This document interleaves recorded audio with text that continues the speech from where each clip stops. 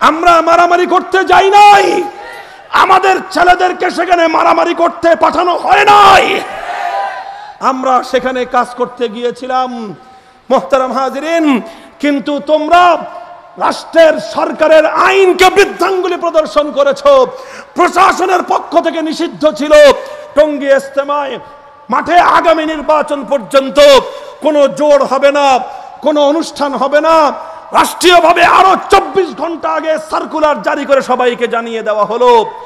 প্রশাসন আমাদের সন্তানদেরকে বলল, তোমরা ভিতরে কাজ করতে থাকো, গেটের নিরাপত্তার দায়িত্ব আমরা পালন করব। এই কথা বলে আমাদের ছেলেদেরকে অভয় বাণী দিয়ে তাদেরকে ইজতেমার কাজে লাগিয়ে দিল। আর বলল সকাল 11টা বেজে গেলে আমরা ওদেরকে এখান থেকে সরিয়ে দেব।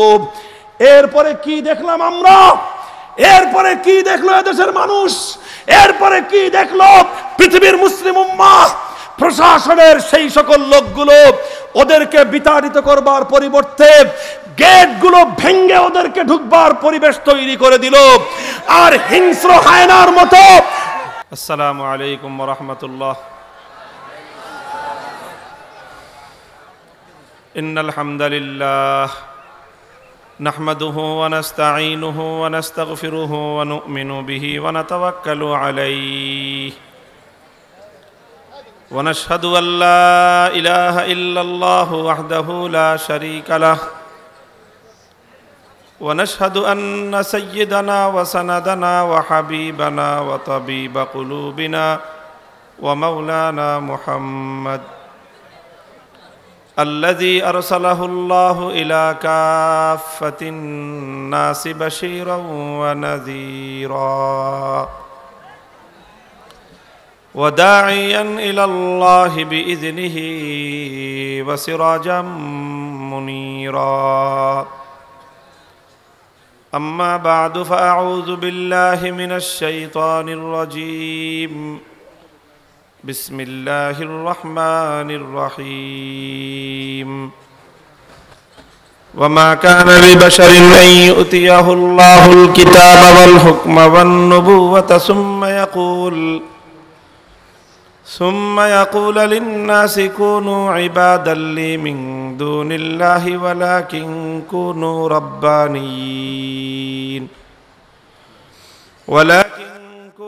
ربانيين بما كنتم تعلمون الكتاب وبما كنتم تدرسون وقال رسول الله صلى الله عليه وسلم ستفترق أمتي في 73 ملة كلهم في النار إلا ملة واحدة قيل من هي يا رسول الله قال ما أنا عليه وأصحابي بارك الله لنا ولكم في القرآن العظيم ونفعنا وإياكم بالآيات والذكر الحكيم اللهم صل على محمد وعلى آل محمد كما صليت على إبراهيم وعلى آل إبراهيم إنك حميد مجيد اللهم بارك على محمد وعلى آل محمد كما باركت على إبراهيم وعلى آل إبراهيم إنك حميد مجيد তানজিমুল মাদারিসিল কওমিয়া নরসিংদীর উদ্যোগে আয়োজিত 2 দিনব্যাপী আন্তর্জাতিক ইসলামী মহাসম্মেলনের শেষ দিবসের শেষ লগনে উপস্থিত সম্মানিত সভাপতি নরসিংদীর তানজিমুল মাদারিসিল কওমিয়ার সম্মানিত সভাপতি হযরত মাওলানা হাফেজ শওকত হুসাইন সরকার দামাত বারাকাতুহুমুল আলিয়া, উপস্থিত তানজিমুল মাদারিসের অন্যান্য নেতৃবৃন্দ, হযরত উলামা ইকরাম, বিভিন্ন মাদারিস কওমি মাদ্রাসা সমূহের দায়িত্বশীল শিক্ষকবৃন্দ, সম্মানিত সুধী মণ্ডলী এবং আজকের এই ঈমান দীপ্ত কোরআনের মাহফিলে উপস্থিত তাওহীদি জনতা, বিপুল পরিমাণে বিভিন্ন কওমি মাদ্রাসার ছাত্রবন্ধু, তালেবানে উলুমে নবুওয়াত, আমার প্রাণপ্রিয় বন্ধুগণ,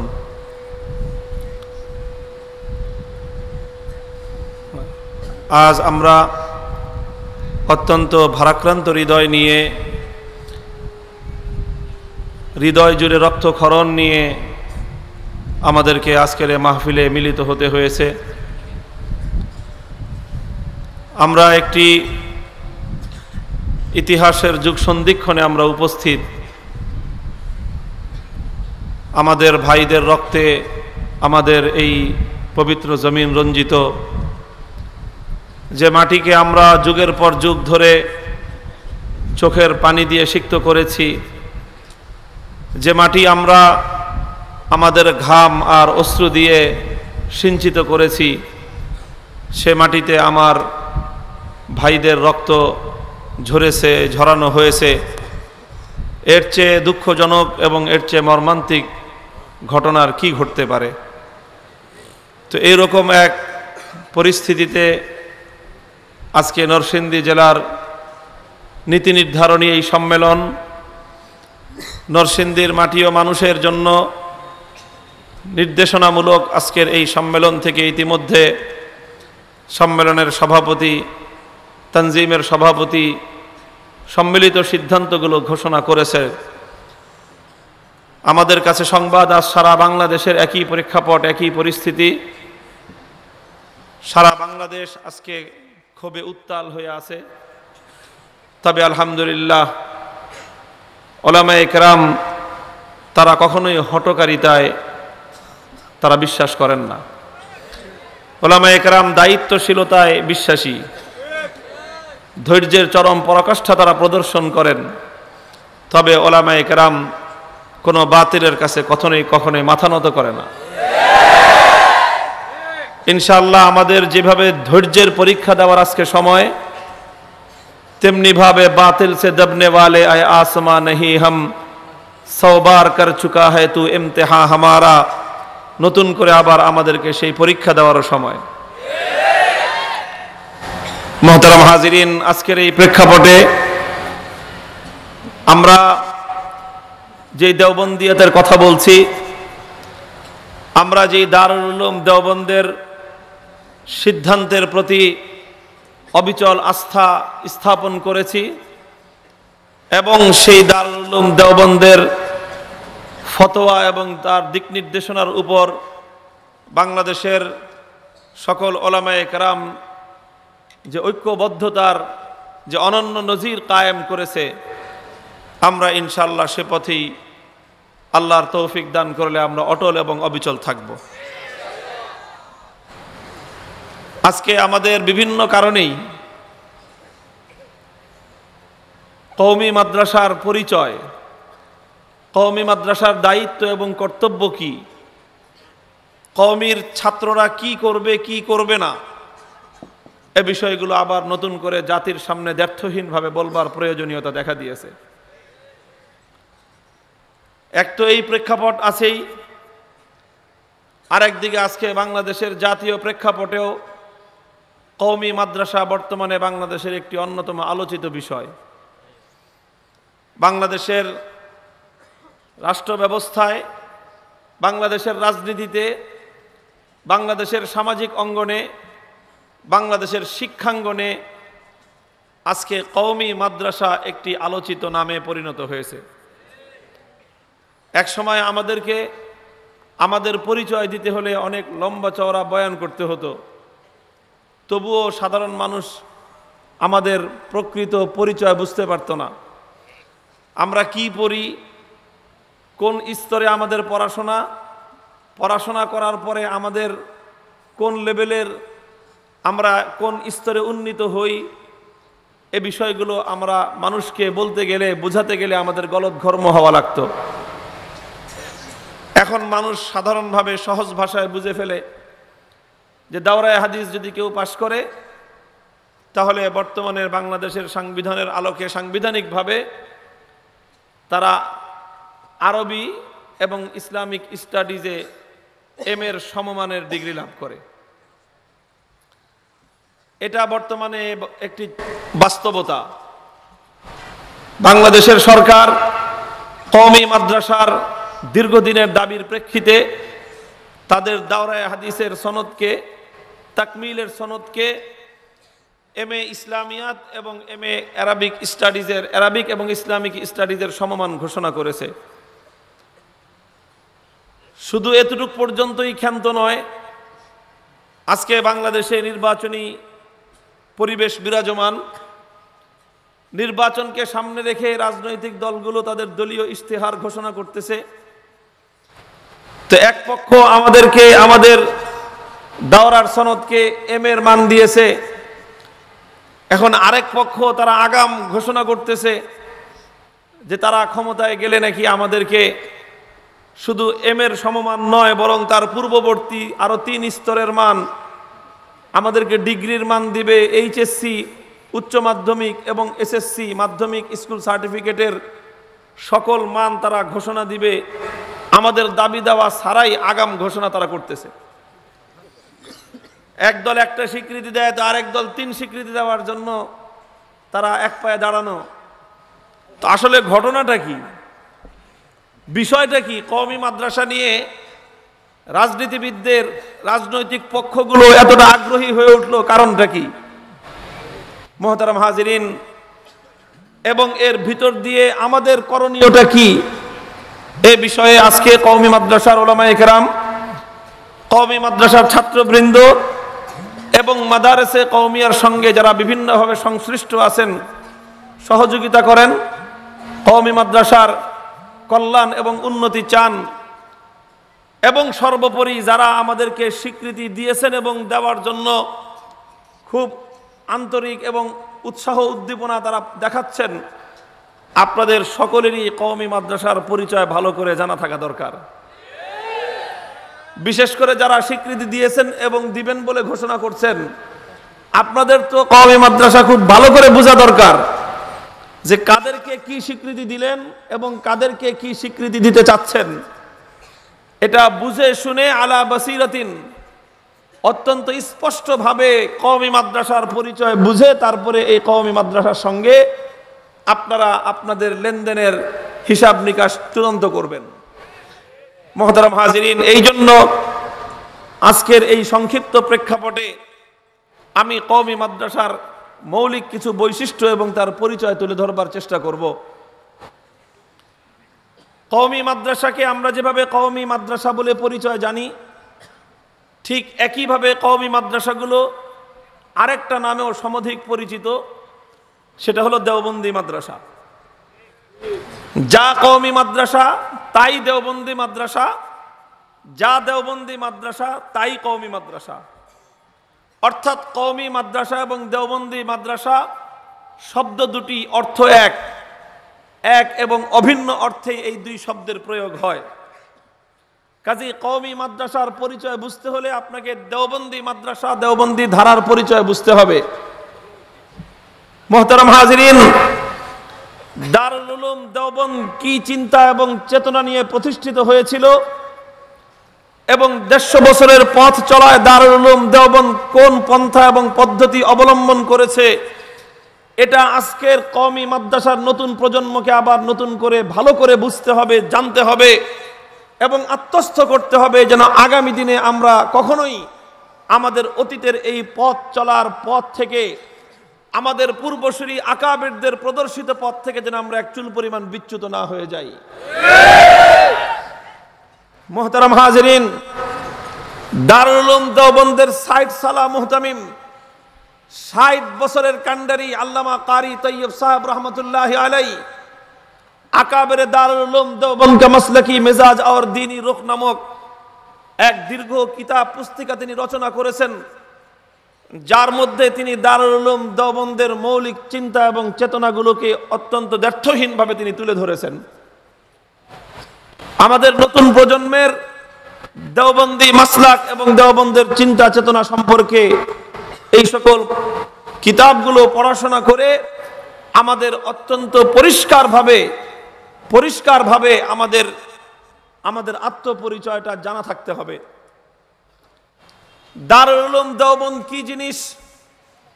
দেওবন্দ আমরা জানি অবিভক্ত ভারতের, সেই ব্রিটিশ ভারতের উত্তর প্রদেশের সাহারানপুর জেলার অন্তর্গত একটা গ্রামের নাম হলো দেওবন্দ। সেই দেওবন্দ নামক গ্রামে 1866 সালে হুজ্জাতুল ইসলাম কাসিমুল খায়রাত ওয়াল উলুম, যিনি ব্রিটিশ বিরোধী স্বাধীনতা আন্দোলনের সর্ববৃহৎ যুদ্ধ শামেলির রণাঙ্গনের একজন সিপাহসালার ছিলেন, সেই শামেলির রণাঙ্গন থেকে 1857 সালে সিপাহী বিদ্রোহ সাময়িকভাবে ব্যর্থ হওয়ার পর, শামেলির জিহাদের মাধ্যমে চূড়ান্ত স্বাধীনতা অর্জিত না হওয়ার পর, তার 10 বছরের মাথায় গিয়ে 1866 সালে দেওবন্দ নামক গ্রামে নবী আকরাম সাল্লাল্লাহু আলাইহি ওয়াসাল্লামের পক্ষ থেকে স্বপ্নযোগে নির্দেশিত হয়ে ডালিম গাছের তলায় একটা শিক্ষা প্রতিষ্ঠানের গোড়াপত্তন করেছিলেন, যেখানকার শিক্ষকের নাম ছিল মোল্লা মাহমুদ, ছাত্রের নাম ছিল মাহমুদ হাসান। পরবর্তীতে যিনি শাইখুল হিন্দ দেওবন্দি নামে পরিচয় লাভ করেছেন, মোল্লা মাহমুদের কাছে মাহমুদ হাসান পড়াশোনা করার মাধ্যমে আনুষ্ঠানিকভাবে যাত্রা শুরু করেছিল সেই ঐতিহাসিক এদারা, যেই এদারার আধ্যাত্মিক প্রাণ পুরুষ ছিলেন হাজী ইমদাদুল্লাহ মুহাজির মক্কি রহমতুল্লাহি আলাইহি। আর সেই শিক্ষা প্রতিষ্ঠানের বাণী এবং তার প্রতিষ্ঠাতা ছিলেন হুজ্জাতুল ইসলাম কাসেম নানুতুবি রহমতুল্লাহি আলাইহি, এবং তার অন্যান্য সহযোগীরা ছিলেন রশিদ আহমদ গঙ্গুহি রহমতুল্লাহি আলাইহি। এমনিভাবে এই দারুল উলুম দেওবন্দের যাত্রা শুরু হয়েছিল। দারুল উলুম দেওবন্দ কেন শুরু হয়েছিল, কেন এই প্রতিষ্ঠানটি গড়বার প্রয়োজনীয়তা দেখা দিয়েছিল? অনেকে মনে করে দারুল উলুম দেওবন্দ একটি শিক্ষা প্রতিষ্ঠান আর 10টি শিক্ষা প্রতিষ্ঠানের মতো। এটি একটি শিক্ষাঙ্গন আর 10টি শিক্ষাঙ্গনের মতো। যেমনি ভাবে অন্যান্য শিক্ষা প্রতিষ্ঠানগুলোর কাজ হয়, শিক্ষার্থীদেরকে শুধুমাত্র সিলেবাস ভিত্তিক কিছু পাঠদান করে তাদেরকে শিক্ষা প্রতিষ্ঠান থেকে মুক্ত। অনেকে মনে করেন দারুল উলুম দেওবন্দ মনে হয় এমনই একটা শিক্ষা প্রতিষ্ঠান যেখানে শিক্ষকরা শিক্ষার্থীদেরকে সিলেবাস ভিত্তিক পড়াশোনা করায়, বই পুস্তক পড়ায় দিয়ে ছেড়ে দিবে, এরপর তারা যার যার স্বাধীন চিন্তা মতো সমাজে তারা ভূমিকা পালন করবে। যারা দারুল উলুম দেওবন্দকে গতানুগতিক আর 10টি শিক্ষা প্রতিষ্ঠানের মানদণ্ড দিয়ে বিবেচনা করে, তারা দারুল উলুম দেওবন্দের ইতিহাস এবং ঐতিহ্য সম্পর্কে সম্পূর্ণরূপে বেখবর। দারুল উলুম দেওবন্দের ইতিহাস বলে দারুল উলুম দেওবন্দ শুধুমাত্র একটি শিক্ষা প্রতিষ্ঠানই ছিল না, বরং দারুল উলুম দেওবন্দ এমন একটি প্রতিষ্ঠানের নাম যেই প্রতিষ্ঠান থেকে এমন কিছু সন্তান, এমন কিছু জাতির রাহবার তৈরি করা উদ্দেশ্য ছিল, যারা শুধুমাত্র শিক্ষাঙ্গনেই কাজ করবে না, বরং তারা দ্বীন, মিল্লাত এবং জাতির প্রত্যেকটি ইস্যু নিয়ে কাজ করবে। যারা এই মাটি থেকে সাম্রাজ্যবাদী জবরদখলকারী হানাদারদের থেকে দেশের মাতৃভূমির প্রতি ইঞ্চি মাটিকে মুক্ত স্বাধীন করবে, সেই চিন্তা এবং চেতনা নিয়ে স্বাধীনতার অতন্দ্র প্রহরী গড়বার দুর্বার মিশন নিয়ে প্রতিষ্ঠা লাভ করা এক ঐতিহাসিক চেতনা কেন্দ্রের নাম হলো দারুল উলুম দেওবন্দ। মুহতারাম হাজিরিন, দারুল উলুম দেওবন্দ এটা শুধুমাত্র একটি শিক্ষা প্রতিষ্ঠান নয়। সুতরাং দেওবন্দকে বুঝতে হলে শুধুমাত্র এর পাঠ্যসূচি নিয়ে আলোচনা করলেই চলবে না। দারুল উলুম দেওবন্দকে বুঝতে হলে এর চিন্তা এবং চেতনা কি ছিল সেটাও জানতে হবে। দারুল উলুম দেওবন্দকে বুঝতে হলে এর প্রতিষ্ঠার প্রেক্ষাপট, এর অবদান নিয়ে আপনাকে আলোচনা করতে হবে। দারুল উলুম দেওবন্দকে বুঝতে হলে দেওবন্দের থেকে জন্ম নেওয়া তার সোনালী সন্তানদের ইতিহাস আপনাকে জানতে হবে। দারুল উলুম দেওবন্দকে জানতে হলে আপনাকে তার পূর্বের 1757 সালের ইংরেজদের বিরুদ্ধে শাহ আব্দুল আজিজ মুহাদ্দিস দেহলভির ঐতিহাসিক ফতোয়ার প্রেক্ষাপট জানতে হবে। দারুল উলুম দেওবন্দকে বুঝতে হলে আপনাকে 1831 সালের বালাকোটের শাহাদাতের রণাঙ্গনের সৈয়দ আহমদ শহীদ রহমতুল্লাহ আলাইহির ত্যাগ, কোরবানি এবং শাহাদাতের ইতিহাস পড়তে হবে। দারুল উলুম দেওবন্দকে বুঝতে হলে আপনাকে 1857 সালের সিপাহী বিদ্রোহ এবং শামিলির রণাঙ্গনে হাফেজ জামানের এই মাটিকে স্বাধীন করবার জন্য ওয়াকাতরে ঢেলে দেওয়া বুকের রক্তের ইতিহাস জানতে হবে। দারুল উলুম দেওবন্দকে বুঝতে হলে আপনাকে 1920 সালের তাহরিকে রেশমি রুমাল পড়তে হবে। দারুল উলুম দেওবন্দকে বুঝতে হলে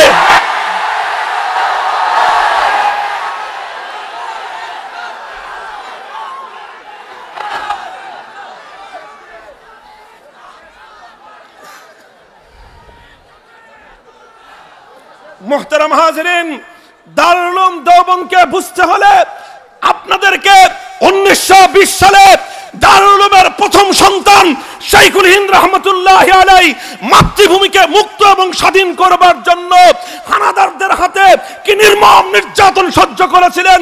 4 বছর পর্যন্ত আন্দামান দ্বীপে কি অকথ্য নির্যাতন বরদাস্ত করেছিলেন, সেই ইতিহাস আপনাকে জানতে হবে। দারুল উলুম দেওবন্দকে বুঝতে হলে 1927 সালে শাইখুল হিন্দ রহমতুল্লাহ আলাইহি দেশকে স্বাধীন এবং মুক্ত করবার জন্য কিভাবে অসহযোগ আন্দোলনের ফতোয়া এবং কর্মসূচি ঘোষণা করেছিলেন, সেই ইতিহাস আপনাকে জানতে হবে।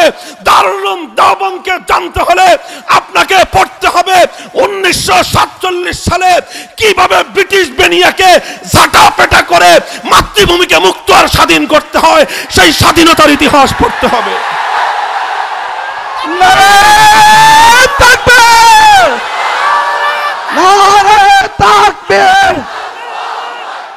উলামায়ে দেওবন্দ জিন্দাবাদ, জিন্দাবাদ, উলামায়ে দেওবন্দ জিন্দাবাদ, জিন্দাবাদ। মুহতারাম হাজিরিন, দারুল উলুম দেওবন্দের জন্ম হয়েছিল কোন ফুল বিছানো পথে নয়। দারুল উলুম দেওবন্দ প্রতিষ্ঠা লাভ করেছিল লাল গালিচা বিছানো কোন সংবর্ধনার পথ ধরে নয়। দারুল উলুম দেওবন্দ জন্ম নিয়েছিল ব্রিটিশের বিরুদ্ধে বিদ্রোহ করবার জিহাদের ময়দানে, এবং সেই সাম্রাজ্যবাদী শক্তির করাল গ্রাস থেকে মাতৃভূমির প্রতি ইঞ্চি মাটিকে কিভাবে আজাদ করতে হয়, কিভাবে মুক্ত আর স্বাধীন করতে হয়, সেই স্বাধীনতার দুর্বার চেতনা নিয়ে প্রতিষ্ঠিত হয়েছিল দেওবন্দ। সেই চেতনা নিয়ে প্রতিষ্ঠিত হওয়ার পর এবং দারুল উলুম দেওবন্দ তার লক্ষ্য এবং উদ্দেশ্য পর্যন্ত পৌঁছে গিয়েছিল, দেশের প্রতি ইঞ্চি মাটিকে মুক্ত এবং স্বাধীন করেছিল। তারপরে এদেশের মানুষগুলোকে কিভাবে সত্যিকার মানুষ হিসেবে গড়ে তুলতে হবে, কিভাবে মানুষগুলোকে আল্লাহমুখী মানুষ হিসেবে গড়তে হবে, এই মানুষগুলোকে কিভাবে সোনার মানুষে পরিণত করতে হবে, এই জাতিকে কিভাবে একটি উন্নত জাতি হিসেবে গঠন করা যাবে, মানুষকে কিভাবে সোনার মানুষে পরিণত করা যাবে, তার জন্য দারুল উলুম দেওবন্দ যে বহুমুখী কর্মসূচি ঘোষণা করেছিল, সেই কর্মসূচি থেকেই তৈরি হয়েছিল যুগের শ্রেষ্ঠ মুজাদ্দিদ হযরত মাওলানা আশরাফ আলী থানভী রহমতুল্লাহ আলাইহি। সেই কর্মসূচি থেকেই তৈরি হয়েছিল যুগের মুবাল্লিগ আজম হযরত মাওলানা ইলিয়াস রহমতুল্লাহ আলাইহি। সেই দেওবন্দের কর্মসূচি থেকেই তৈরি হয়েছিল যুগের শ্রেষ্ঠ মুজাহিদ হুসাইন আহমদ মাদানী রহমতুল্লাহ আলাইহি। কাজেই মুহতারাম হাজিরিন, আমরা যারা দেওবন্দের নাম উচ্চারণকারী, দেওবন্দের গর্বিত সন্তান, আমরা যেভাবে থানভীকে দেওবন্দের সন্তান বিশ্বাস করি, তেমনি ভাবে আমরা মাদানীকে দেওবন্দের অবিচ্ছেদ্য অঙ্গ বিশ্বাস করি। আমরা এটাও বিশ্বাস করি মাওলানা ইলিয়াসকে বাদ দিলে দারুল উলুম দেওবন্দের ইতিহাস পূর্ণতা পায় না, এবং দারুল উলুম দেওবন্দকে বাদ দিলে মাওলানা ইলিয়াস রহমতুল্লাহ আলাইহির অস্তিত্ব খুঁজে পাওয়া যায় না। একটার সঙ্গে আরেকটা ওতপ্রোতভাবে জড়িত। দেওবন্দকে বাদ দিয়ে থানভী হয় না, দেওবন্দকে বাদ দিয়ে মাদানী হয় না, দেওবন্দকে বাদ দিয়ে কান্ধলভী হয় না, দেওবন্দকে বাদ দিয়ে এই উপমহাদেশের বিগত 150 বছরের ইতিহাসে কোনো কল্যাণকর ধারার অস্তিত্ব খুঁজে পাওয়া যায় না। কাজেই আজ দারুল উলুম দেওবন্দকে বুঝতে হবে। হাকিমুল ইসলাম কারি তৈয়ব সাহেব রহমতুল্লাহ আলাইহি স্পষ্ট ভাষায় বলেছেন, দেওবন্দের চিন্তা চেতনা এবং আদর্শের অর্থ এটা নয় শুধুমাত্র দেওবন্দ মাদ্রাসা, বরং দেওবন্দের চিন্তা তো সেই চিন্তা যেই চিন্তা লালন করেছিলেন মুজাদ্দিদ আল ফিসানি শাইখ আহমদ সিরহিন্দি রাহমাতুল্লাহি আলাইহি। দেওবন্দি চিন্তা তো সেই চিন্তা যেই চিন্তার গোড়াপত্তন করেছিলেন শাহ ওলিউল্লাহ মুহাদ্দিস দেহলভী রাহমাতুল্লাহি আলাইহি। দেওবন্দের চেতনা তো সেই চেতনা যেই চেতনা নিয়ে দেওবন্দ প্রতিষ্ঠার বহু আগে থেকেই স্বপ্ন দেখেছিলেন, চোখের অশ্রু আর ঘাম এবং রক্ত দিয়েছিলেন হাজী এমদাদুল্লাহ মুহাজির মক্কি রাহমাতুল্লাহি আলাইহি এবং তার সোনার সন্তানেরা। মুহতারাম হাজিরিন, দারুল উলুম দেওবন্দের সর্বব্যাপী পরিচয়, তার মধ্যে সবচেয়ে বড় যে বৈশিষ্ট্য দারুল উলুম দেওবন্দ ধারণ করেছিল এবং দেওবন্দের এই ধারা সবচেয়ে বড় যেই পরিচয়টাকে নিজের বুকের মধ্যে ধারণ করেছে সেটার নাম হলো জামিয়াত। সেটার নাম হলো জামিয়াত। জামিয়াতের অর্থ হলো সর্বব্যাপিতা। দারুল উলুম দেওবন্দ এমন একটি চিন্তা এবং ধারাকে প্রবর্তন করেছে যেই ধারা এবং যেই চিন্তার মধ্যে শুধুমাত্র এক চোখে দেখবার কোন নীতি এখানে আদর্শিত নয়। দেওবন্দ কখনো এক চোখে দেখে না, দারুল উলুম দেওবন্দ দুই চোখে সমানভাবে দেখবার চেষ্টা করে এবং সর্বব্যাপী একটি চিন্তাকে সামনে রেখে এবং জামে সর্বব্যাপী একটি রাস্তাকে সামনে রেখে সেই পথের উপরে নিজেও চলেছে এবং উম্মতের লক্ষ লক্ষ সন্তানকে সে পথের উপর পরিচালিত করেছে। দারুল উলুম দেওবন্দের এই জামিয়াতের বৈশিষ্ট্যটাকেই অন্য ভাষায় বলা হয় ইতিদাল, অর্থাৎ মধ্যপন্থার উপর চলার প্রতিষ্ঠানের নামই হলো দেওবন্দি চিন্তাধারা। আল্লাহর কোরআন যে কথা বলেছে উম্মতে মুহাম্মাদিয়ার বৈশিষ্ট্য হিসেবে, ওয়াকাযালিকা জাআলনাকুম উম্মাতান ওয়াসাতান লিতাকুনু শুহাদা আলান নাস ওয়া ইয়াকুনার রাসূলু আলাইকুম শাহীদা। আল্লাহ বলেছেন উম্মতে মুহাম্মাদিয়া, আমি তোমাদেরকে শ্রেষ্ঠ জাতি বানিয়েছি। পৃথিবীতে লাখো পয়গম্বরের উম্মতের মধ্য থেকে উম্মতে মুহাম্মাদিয়াকে আল্লাহ পাক রব্বুল আলামিন শ্রেষ্ঠত্বের মর্যাদায় আসীন করেছেন। কেন উম্মতে মুহাম্মাদিয়া শ্রেষ্ঠ? উম্মতে মুহাম্মাদিয়ার শ্রেষ্ঠত্বটা কোথায়? আল্লাহর কোরআনের সূরাতুল বাকারা তার মৌলিক কারণ উল্লেখ করেছে উম্মাতান ওয়াসাতান। এই উম্মতের শ্রেষ্ঠত্বের মূল কারণ হলো এই উম্মত হলো মধ্যপন্থী একটি উম্মত। মধ্যপন্থার অর্থটা কি? মধ্যপন্থার অর্থ তালেবে এলেম ভাইয়েরা তোমরা ভালোই বুঝবে। একটা পথের নাম হলো ইফরাত, আর একটা পথের নাম হলো তাফরিদ। বাংলা ভাষায় ইফরাত বলা হয় বাড়াবাড়ি করা, আর তাফরিদ বলা হয় ছাড়াছাড়ি করা। আর মধ্যপন্থা হলো বাড়াবাড়ি এবং ছাড়াছাড়ি উভয়টা থেকে পরিহার করে মাঝামাঝি মধ্যপন্থায় পথ চলবার নাম হলো উম্মতে মুহাম্মাদিয়ার শ্রেষ্ঠত্বের কারণ। উম্মতে মুহাম্মাদিয়াকে আল্লাহ পাক এজন্যই শ্রেষ্ঠ বানিয়েছেন যে এই উম্মত হলো মধ্যপন্থী উম্মত। মধ্যপন্থী উম্মতের চমৎকার এক দৃষ্টান্ত ওলামায়ে কেরাম বর্ণনা করে থাকেন। যেমন ইহুদি আর খ্রিস্টান, তারা দুই জাতি, বিভিন্ন ক্ষেত্রে তারা প্রান্তিকতার শিকার হয়ে গেছে। কোন ক্ষেত্রে তারা বাড়াবাড়ি করেছে, আবার কোন ক্ষেত্রে তারা অতিরিক্ত ছাড়াছাড়ি করেছে। যেমন হযরত ঈসা আলা নবিয়িনা ওয়া আলাইহিস সালাতু ওয়াস সালাম সম্পর্কে ইহুদি এবং খ্রিস্টান এই দুই দল তারা সঠিক পন্থায় চলতে পারেনি, বরং খ্রিস্টানরা ঈসা আলাইহিস সালাতু ওয়াস সালামকে মর্যাদা দিতে দিতে দিতে দিতে সম্মান দিতে দিতে ওনার সম্পর্কে বেশি বাড়াবাড়ির পর্যায়ে তারা পৌঁছে গেছে। আল্লাহ পাক রব্বুল আলামিন ঈসা আলাইহিস সালাতু ওয়াস সালামকে সৃষ্টি করেছেন। কোরআন বলেছে ইন্না মাসালা ঈসা ইনদাল্লাহি কামাসালি আদম খালাকাহু মিন তুরাবিন সুম্মা ক্বালা লাহু কুন ফায়াকুন। ঈসা আলাইহিস সালাম আল্লাহর পক্ষ থেকে আল্লাহর এক বান্দির গর্ভের মধ্যে সরাসরি আগমনকারী এক মানব সন্তান, পৃথিবীতে একমাত্র মানব সন্তান যিনি পিতৃ পরিচয় ছাড়া কেবলমাত্র মায়ের গর্ভ থেকে সরাসরি জন্মগ্রহণ করেছেন। এটা হলো আল্লাহর কুদরতের একটা অপার নিদর্শন। আল্লাহ দুনিয়ার মানুষকে দেখিয়েছেন তিনটি দৃষ্টান্ত। যে আমি আল্লাহ কোনো বাপ মা ছাড়া, নারী পুরুষ ছাড়াও সন্তান সৃষ্টি করতে পারি। দৃষ্টান্ত হলো আদম আলাইহিস সালাম, যার কোনো বাবাও নাই, যার কোনো মাও নাই। আল্লাহ দেখিয়েছেন যে আমি কোনো নারী ছাড়া পুরুষ থেকেও মানুষ সৃষ্টি করতে পারি। তার দৃষ্টান্ত হলো মা হাওয়া আলাইহিস সালাম। আল্লাহ পাক বাবা আদমের পাঁজরের হাড় থেকে মা হাওয়াকে সৃষ্টি করেছেন কোন নারীর মধ্যস্থতা ছাড়া, শুধুমাত্র পুরুষের মাধ্যমে সৃষ্টি করা। এটার দৃষ্টান্ত হলো হাওয়া আলাইহিস সালাম। আর কোন পুরুষের মধ্যস্থতা ছাড়া সরাসরি কোন নারীর মাধ্যমে কেবলমাত্র একজন নারী দিয়ে আল্লাহ পাক একজন মানুষকে সৃষ্টি করতে পারেন। তার দৃষ্টান্ত হলো হযরত ঈসা আলাইহিস সালাম, যার কোনো বাবা নেই, এই জন্য ওনার পরিচয় হলো ঈসা ইবনে মারইয়াম। তিনি মরিয়মের সন্তান ঈসা। কিন্তু যখনই আল্লাহ পাক রব্বুল আলামিন ঈসা আলাইহিস সালাতু ওয়াস সালামকে পিতৃ পরিচয় ছাড়া সরাসরি মাতৃ পরিচয়ের মাধ্যমে সৃষ্টি করলেন, খ্রিস্টানরা ঈসা আলাইহিস সালাতু ওয়াস সালামকে তারা সম্মান করে, ভক্তি করে, শ্রদ্ধা করে। কিন্তু ভক্তি করতে করতে করতে করতে তারা ভক্তির সীমা লঙ্ঘন করে ঊর্ধ্বে উঠে গেল। তারা বলতে আরম্ভ করলো ওয়াকালাতিন নাসারাল মাসীহ ইবনুল্লাহ। তারা বলতে আরম্ভ করলো ঈসা আলাইহিস সালাম দুনিয়ার সাধারণ মানুষ তো নাই, বরং তিনি হলেন আল্লাহ পাকের সন্তান। নাউযুবিল্লাহি মিন যালিক। তারা একজন মানুষকে আল্লাহর সন্তান সাব্যস্ত করে ঈসা আলাইহিস সালাতু ওয়াস সালামকে আল্লাহর সমকক্ষ বানিয়ে দিল। অর্থাৎ মাখলুকের মর্যাদা থেকে তাকে ঊর্ধ্বে তুলে আল্লাহর সমমর্যাদার অধিষ্ঠিত করে তারা সীমা লঙ্ঘন করলো বাড়াবাড়ির ক্ষেত্রে।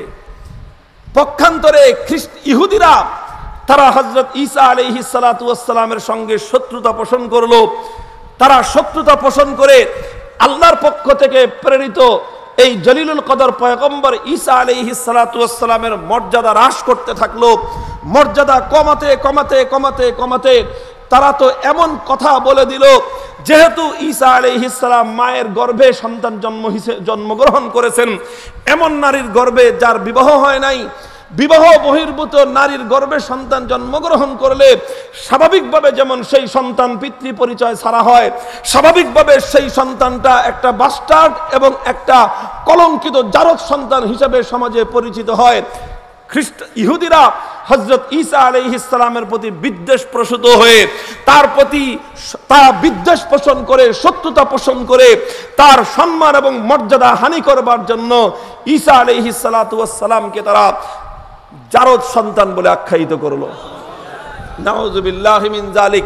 এবং তারা ঈসা আলাইহিস সালাতু ওয়াস সালামকে হত্যা করবার জন্য তাদের সব রকম ষড়যন্ত্র এবং চক্রান্ত তারা পরিচালনা করলো। এই হলো দুই ধরনের বিশ্বাস।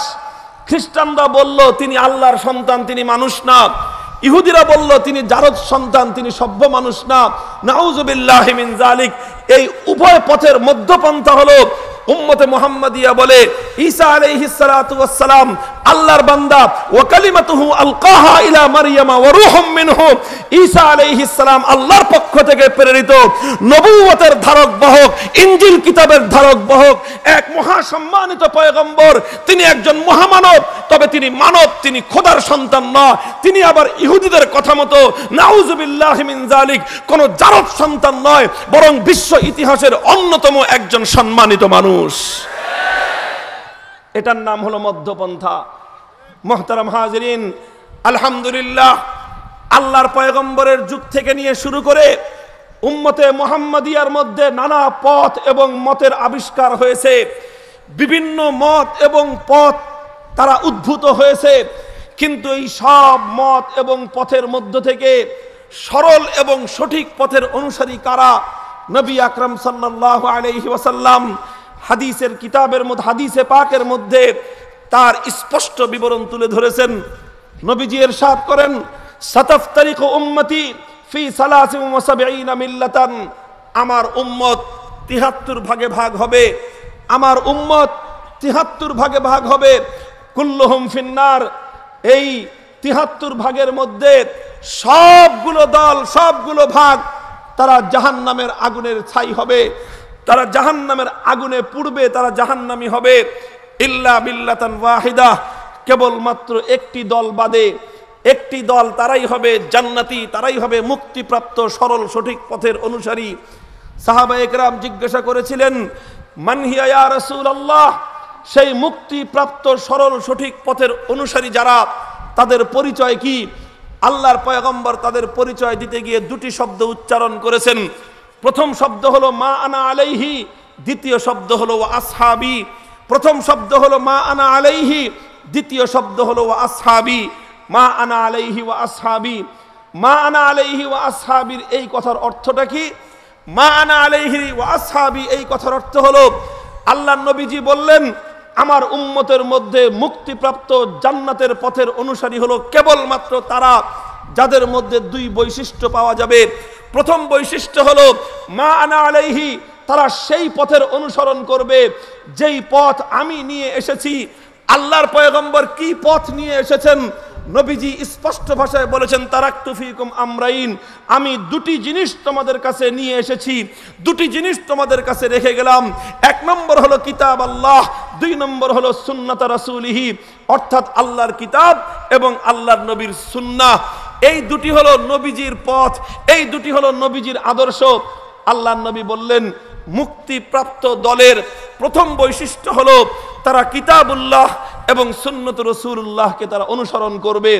তাদের দ্বিতীয় পরিচয় হলো ওয়া আসহাবি। খুব তাৎপর্যপূর্ণ কথা এটি, মা আনা আলাইহি ওয়া আসহাবি। আল্লাহর পয়গম্বর বলতে চেয়েছেন, শুধুমাত্র কিতাবুল্লাহ নিজে ব্যক্তিগতভাবে স্টাডি করে কিতাবুল্লাহর পথ সন্ধান করলে চলবে না। সুন্নত রাসূলুল্লাহ শুধুমাত্র নিজের ব্যক্তিগত অধ্যাপনার মাধ্যমে, নিজের ব্যক্তিগত অধ্যবসায়ের মাধ্যমে, নিজের ব্যক্তিগত জ্ঞান গবেষণার মাধ্যমে আল্লাহর পয়গম্বরের সুন্নাহকে অনুসরণ করলেই চলবে না। আল্লাহর নবী যিনি কোরআন সুন্নাহ রেখে গেছেন, তিনি কোরআন সুন্নাহকে অনুসরণ করবার একমাত্র সঠিক পন্থা বাতলে দিয়ে গেছেন। কোরআন সুন্নাহকে যথাযথভাবে অনুসরণ করবার একমাত্র পথ হলো আসহাবি। সাহাবায়ে কেরাম যেভাবে কোরআন বুঝেছেন, সাহাবায়ে কেরামের মতো করে কোরআন বুঝতে হবে। সাহাবায়ে কেরাম যেভাবে আল্লাহর পয়গম্বরের সুন্নাহ বুঝেছেন, সাহাবায়ে কেরামের মতো করেই কোরআন সুন্নাহকে বুঝতে হবে। নবীজি বলছেন, মুক্তিপ্রাপ্ত তারাই যারা একদিকে কোরআন সুন্নাহর অনুসরণ করবে, আরেকদিকে তারা সাহাবায়ে কেরামের প্রদর্শিত পথেই কোরআন সুন্নাহকে মেনে চলবে। এই জন্য সেই মুক্তিপ্রাপ্ত দলের নাম এবং তাদের পরিচয় হলো আহলুস সুন্নতি ওয়াল জামাআহ। তাদের পরিচয় হলো আহলুস সুন্নতি ওয়াল জামাআহ। সুন্নতের দ্বারা উদ্দেশ্য হলো এখানে কোরআন এবং সুন্নাহ যেটা আল্লাহর নবী উম্মতের কাছে রেখে গেছেন, আর জামাআহ দ্বারা উদ্দেশ্য হলো জামাআতুস সাহাবা, অর্থাৎ সাহাবায়ে কেরাম কোরআন সুন্নাহকে যেভাবে বুঝেছেন, কোরআন সুন্নাহকে যেভাবে মেনেছেন, কোরআন সুন্নাহকে যেভাবে ব্যাখ্যা করেছেন, ঠিক সেই সাহাবায়ে কেরামের প্রদর্শিত পথে চলেই কোরআন সুন্নাহকে অনুসরণ করতে হবে। এটাই হলো মুক্তির একমাত্র পথ। মুহতারাম হাজিরিন, কাজেই এই দুটির মধ্যখানে সমন্বয় করা, একদিকে হলো সুন্নাহ আর একদিকে হলো আসহাবি, এই দুটির মধ্যে সমন্বয় করার নামই হলো মধ্যপন্থা। আমি আপনাদের সম্মুখে কোরআনে পাকের একটি আয়াত তেলাওয়াত করেছি। সেই আয়াতের মধ্যে আল্লাহ পাক সূরা আলে ইমরানে কথাটি স্পষ্টভাবে বলেছেন, ওয়ামা কানা লিবাশারিন আন ইউতিয়াহুল্লাহুল কিতাবা ওয়াল হুকমা ওয়ান নুবুওয়াহ। যুগে যুগে আল্লাহ পাক যত নবী রাসূলদেরকে আসমানি কিতাব দান করেছেন, নবুয়ত দান করেছেন, সেই সকল নবীদের দাওয়াত কি ছিল? সেই সকল নবীদের দাওয়াত কি ছিল? নবীওয়ালা মেহনত যারা করেন, নবীওয়ালা দাওয়াতের যারা দাবি করেন, আপনাদেরকে আল্লাহর পয়গম্বরদের নবীওয়ালা দাওয়াতের কথা বুঝতে হবে এবং জানতে হবে। মুখস্থ এবং অন্ধভাবে নবীওয়ালা কাজের দাবি করলেই নবীওয়ালা কাজ হয়ে যায় না। আল্লাহর কোরআন বলছে নবীওয়ালা দাওয়াত কি? নবীওয়ালা দাওয়াতের কথা কোরআন বলেছে, মা কানা লিবাশারিন আন ইউতিয়াহুল্লাহুল কিতাবা ওয়াল হুকমা ওয়ান নুবুওয়াহ সুম্মা ইয়াকুলু লিন-নাসি কুনু ইবাদাল্লি মিন দুনিল্লাহ, কুনু ইবাদাল্লি মিন দুনিল্লাহ।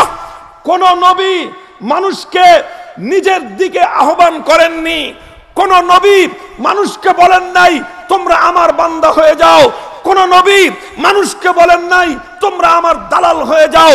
কোন নবী মানুষকে নিজের দিকে ডাকেন নাই, সমস্ত পয়গম্বরদের দাওয়াত একটাই ছিল, ওয়ালাকিন কুনু রাব্বানিয়িন, হে দুনিয়ার সমস্ত মানুষ তোমরা আমিওয়ালা হবে না, তোমরা আল্লাহর কোন বান্দাওয়ালা হবে না। সমস্ত মানব জাতির প্রতি সমস্ত পয়গম্বরদের এক এবং অভিন্ন দাওয়াত ছিল, ওয়ালাকিন কুনু রাব্বানিয়িন, হে দুনিয়ার সমস্ত মানুষ তোমরা আল্লাহওয়ালা হয়ে যাও। পয়গম্বরদের দাওয়াত এটা ছিল না নিজের দল ভারী করো, পয়গম্বরদের দাওয়াত এটা ছিল না নিজের অনুসারী বাড়াও, পয়গম্বরদের দাওয়াত এটা ছিল না নিজের দলের পাল্লা ভারী করো। সমস্ত পয়গম্বরদের দাওয়াত একটাই ছিল, ওয়ালাকিন কুনু রাব্বানিয়িন, হে দুনিয়ার মানুষ তোমরা সব আল্লাহওয়ালা হয়ে যাও। আল্লাহওয়ালা কিভাবে হবে? পয়গম্বররা সে কথাও স্পষ্টভাবে বলেছে, বিমা কুনতুম তুআল্লিমুনাল কিতাব ওয়া বিমা কুনতুম তাদরুসুন। দুনিয়ার মানুষ আল্লাহমুখী হতে চাইলে, দুনিয়ার মানুষ যদি আল্লাহর সঙ্গে সঠিক অর্থে সম্পর্ক জুড়তে চায়, আল্লাহর সঙ্গে সম্পর্ক জুড়বার দুটাই রাস্তা, দুই কাজ। এক নম্বর কাজ হলো তুআল্লিমুনাল কিতাব, কিতাবুল্লাহর ইলম হাসিল করতে হবে। কিতাবুল্লাহর ইলম হাসিল ছাড়া কোশ্চিনকালেও মানুষ প্রকৃত অর্থে পরিপূর্ণ আল্লাহওয়ালা হতে পারে না। একটা হলো কিতাবুল্লাহর ইলম লাগবে, দুই নম্বর হলো ওয়াবিমা কুনতুম তাদরুসুন। কিতাবুল্লাহর ইলম শুধুমাত্র ব্যক্তিগত স্টাডির মাধ্যমে শিখলেই চলবে না, কিতাবুল্লাহর ইলম শুধুমাত্র ব্যক্তিগত সাধনার মাধ্যমে শিখলেই চলবে না, কিতাবুল্লাহর ইলম ব্যক্তিগত স্টাডি আর গবেষণার মাধ্যমে শিখলে চলবে না। কোরআন বলতেছে আল্লাহওয়ালা কেবলমাত্র তারা, আল্লাহ পর্যন্ত পৌঁছতে পারে কেবলমাত্র তারা যারা কিতাবুল্লাহর ইলম হাসিল করে দর্সের মাধ্যমে। ওয়াবিমা কুনতুম তাদরুসুন, ওয়াবিমা কুনতুম তাদরুসুন, তোমরা আল্লাহওয়ালা হবে। প্রথম পথ হলো কিতাবুল্লাহকে আঁকড়ে ধরতে হবে। দুই নম্বর পথ হলো কিতাবুল্লাহ শিখতে হবে দর্সের মাধ্যমে। কিসের মাধ্যমে? দর্সের মাধ্যমে। দর্সের মাধ্যমের অর্থটা কি? কোরআন কেন দর্সের কথা বলল? দর্সের অর্থ হলো শুধু নিজস্ব ব্যক্তিগত সাধনা এবং স্টাডির মাধ্যমে শেখাকে দর্স বলা হয় না।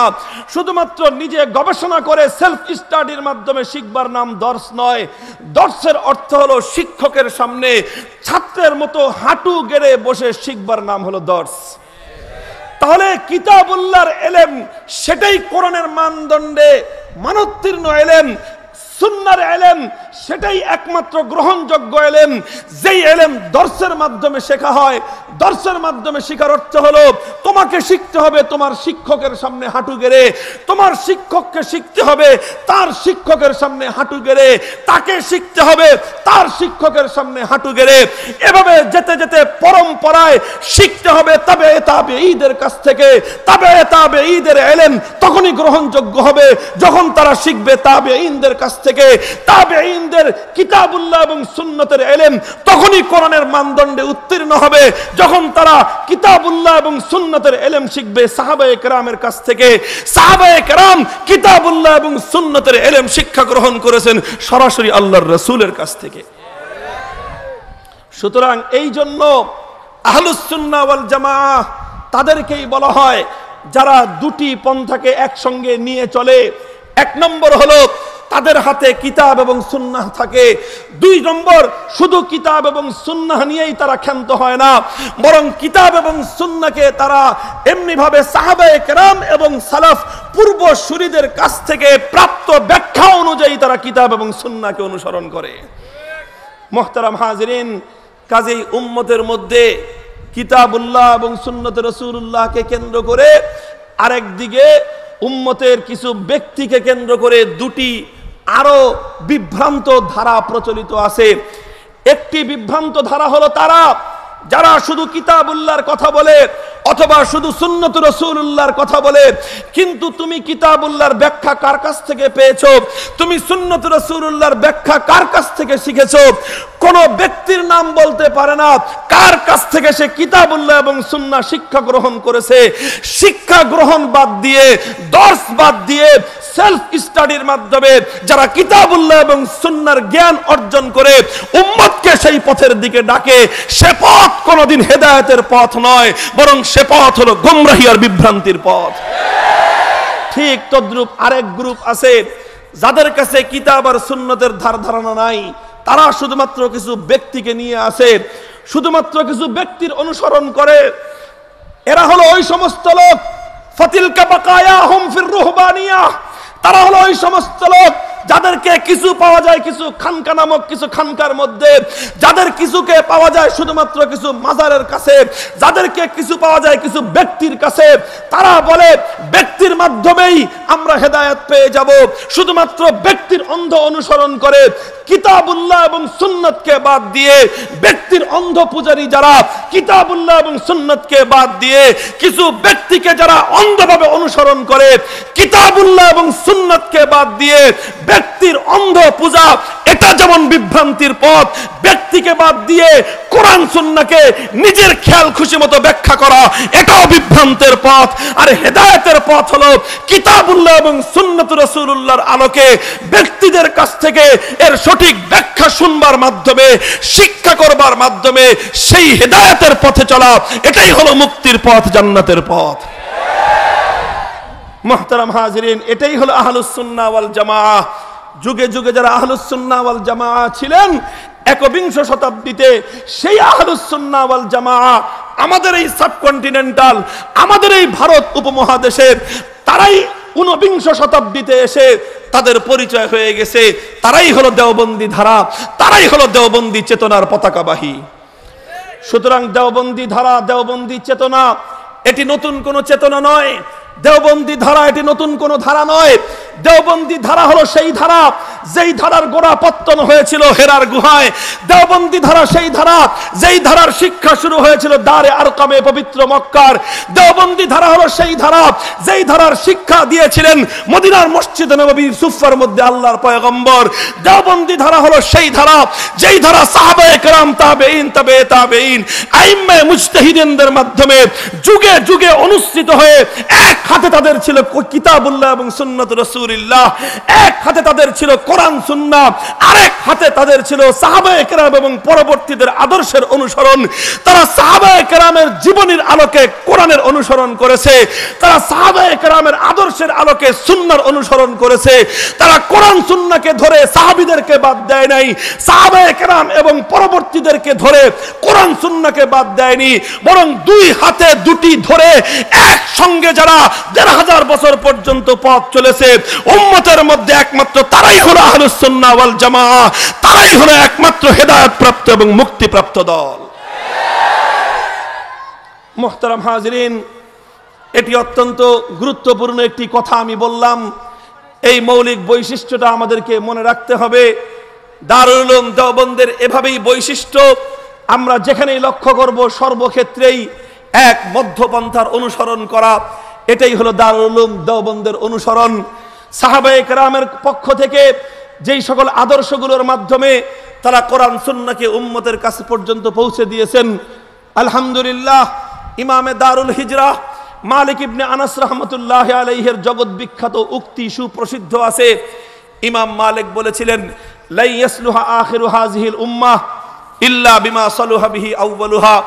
এই উম্মত যদি তাদের লাঞ্ছনার পর আবার ইজ্জতের জিন্দেগি খুঁজে পেতে চায়, এই উম্মত যদি তাদের পতনের পর যদি তারা আবার উত্থান ঘটাতে চায়, এই উম্মত যদি তাদের পরাজয়ের পর তারা আবার বিজয়ের ইতিহাস ফিরিয়ে আনতে চায়, তাহলে রাস্তা হলো একটাই, সেটা হলো ওই রাস্তা যেই রাস্তা ধরে উম্মতের প্রথম অংশ অর্থাৎ সাহাবায়ে কেরাম যে পথ ধরে সারা দুনিয়াতে ইজ্জতের জিন্দেগি অর্জন করেছিলেন, যে পথ ধরে সাহাবায়ে কেরাম পৃথিবীর এক প্রান্ত থেকে আরেক প্রান্ত পর্যন্ত বিজয়ের নিশান উড্ডীন করেছিলেন, যে পথ ধরে সাহাবায়ে কেরাম পৃথিবীর প্রান্তে প্রান্তে ইসলামের কালেমার দাওয়াত নিয়ে পৌঁছে গিয়েছিলেন, সেই সাহাবীওয়ালা পথ ছাড়া এই উম্মত কশ্চিন কালেও আর কোনোদিন ইজ্জতের জিন্দেগি ফিরে পাবে না। মুহতারাম হাজিরিন, দারুল উলুম দেওবন্দের চেতনা হলো উম্মতের মধ্যে এই শেষ যুগে, এই একবিংশ শতাব্দীতে আবার সেই সাহাবায়ে কেরামের সেই আদর্শের এক নতুন চেতনা সৃষ্টি করা, সাহাবায়ে কেরামের সেই আদর্শকে আবার পুনর্জীবিত করা। সাহাবায়ে কেরামের আদর্শ কি ছিল? সাহাবায়ে কেরামের অনেকগুলো মৌলিক বৈশিষ্ট্যের মধ্যে একটা বড় বৈশিষ্ট্য ছিল সাহাবায়ে কেরাম রুহবানিয়াত এবং ফুরসানিয়াতের মধ্যে সমন্বয় ঘটিয়েছিলেন। রুহবানিয়াত আর ফুরসানিয়াত কি জিনিস? সংক্ষিপ্ত ইতিহাস, সংক্ষিপ্ত ছোট্ট ঘটনার মাধ্যমে রুহবানিয়াত এবং ফুরসানিয়াতের পরিচয় আমি আপনাদের সামনে তুলে ধরি। বন্ধুগণ, খলিফাতুল মুসলিমিন ওমর ফারুক রাদিয়াল্লাহু তাআলা আনহুর যুগে যখন ইসলামের বিজয় নিশান উঠছিল, দিগ্বিজয়ের এক মহা অভিযাত্রা চলছিল পৃথিবীর বিভিন্ন প্রান্তে প্রান্তে। পৃথিবীর দুই সুপার পাওয়ার রোম আর পারস্য মুসলমানদের সামনে পদানত হচ্ছিল। মুসলমানদের সামনে তাসের ঘরের মতো লুটিয়ে পড়ছিল তাদের সাম্রাজ্য। তখন একদিন রোম সেনাপতি তার সেনা কর্মকর্তাদেরকে একটি রুদ্ধদ্বার বৈঠকে ডেকে জিজ্ঞাসা করলো, হে আমার রোম সেনাপতিরা, হে আমার রোমের সেনা কর্মকর্তারা, তোমরা পৃথিবীর সবচেয়ে বড় সামরিক শক্তিধর রাষ্ট্র, রোমান সেনাপতির সামরিক কর্মকর্তা তোমরা, আমি তোমাদের কাছে জানতে চাই যে আজ মুসলমানদের কাছে, আজ আরবের এই বেদুইনদের কাছে কেন তোমাদের এই করুণ পরিণাম হচ্ছে? প্রতিটি রণাঙ্গনে তোমরা মুসলমানদের কাছে পরাজয় বরণ করছো, তার কারণটা কি? অথচ সর্বদিক থেকে তোমরাই তাদের চেয়ে অগ্রগামী। তোমাদের সৈনিকদের সংখ্যা বেশি, তোমাদের টাকা পয়সার শক্তি বেশি, তোমাদের হাতে অস্ত্রের শক্তি বেশি, সব তোমাদের বেশি আর মুসলমানদের কম। কিন্তু যখনই যুদ্ধ শুরু হয় তখনই বিজয় মুসলমানদের হাতে আর পরাজয়ের কালিমা তোমাদের কপালে লেপ্টে যায়। কারণটা কি? মুসলমানদের কাছে এমন কোন শক্তি আছে যেই শক্তির কারণে তোমরা মুসলমানদের সঙ্গে কুলিয়ে উঠতে পারছো না? জবাব দাও। রুদ্ধদ্বার বৈঠক, পিনপতন, নীরবতা, কেউ কিছু বলে না।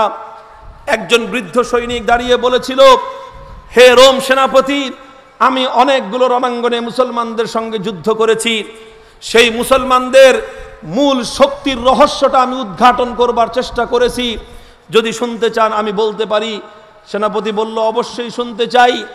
বলল, দেখেন, আমি যুদ্ধের মধ্যে আমাদের মধ্যে আর মুসলমানদের মধ্যে মিল আর পার্থক্যগুলো খুঁজে দেখবার চেষ্টা করেছি।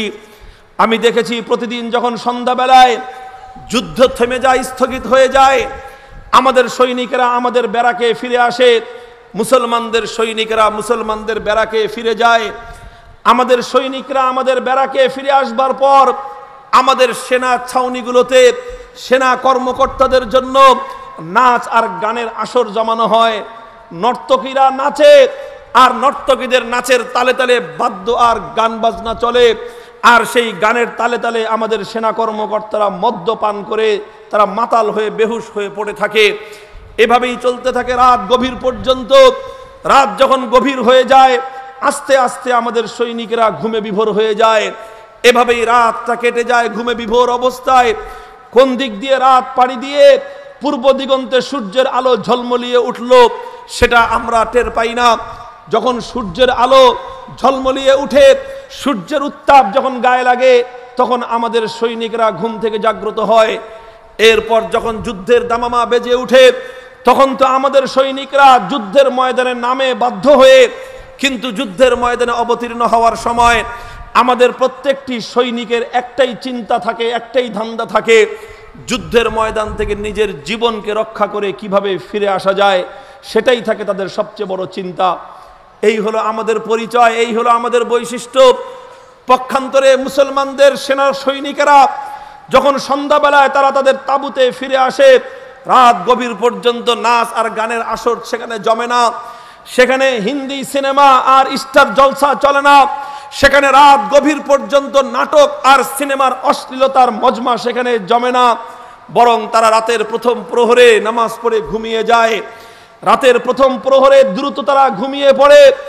মধ্যরাতের সীমানা পাড়ি দিয়ে শেষ রাতের কাছাকাছি সময় পর্যন্ত তাদের ঘুমে বিভোর তারা থাকে। যখন শেষ রাতের প্রহর শুরু হয়ে যায়, তখন এক একজন মুসলিম সৈনিক ঘুম থেকে জাগ্রত হতে আরম্ভ করে। ঘুম থেকে জেগে উঠে উজু করে তারা এসে তাহাজ্জুদের জায়নামাজে দাঁড়ায়। তাহাজ্জুদের জায়নামাজে দাঁড়িয়ে আবেগ মাখা কণ্ঠে আল্লাহর কোরআনের তেলাওয়াত শুরু করে দেয়। কোরআনের তেলাওয়াত যখন তারা করে, তাদের আবেগে কণ্ঠে তাদের উত্তাল উঠে যায়। চোখের অশ্রুতে তাদের বুক ভাসতে থাকে, এমন কান্নার রোল পড়ে যায়। তারা যখন সেজদায় লুটিয়ে পড়ে খোদার দরবারে ফরিয়াদ জানাতে থাকে, তখন তাদের কান্নার দমকে মনে হয় খোদার আরশ পর্যন্ত কেঁপে ওঠে। এই তাদের ফরিয়াদের আওয়াজে চারিদিক মুখরিত হয়ে যায়। হঠাৎ রাতের অন্ধকারে নতুন আগন্তুক যদি এসে মুসলমানদের তাঁবুর পাশে দাঁড়ায়, আর মুসলমানদের তাঁবুর শেষ রাতের এই দৃশ্য দেখে, তাহলে সে নির্ঘাত ধারণা করবে যে এখানে যারা থাকে তারা কোনো সৈনিক নয়, এখানে যারা অবস্থান করতেছে দুনিয়ার সম্পর্কে, দুনিয়ার সঙ্গে এদের কোনো সম্পর্ক নাই।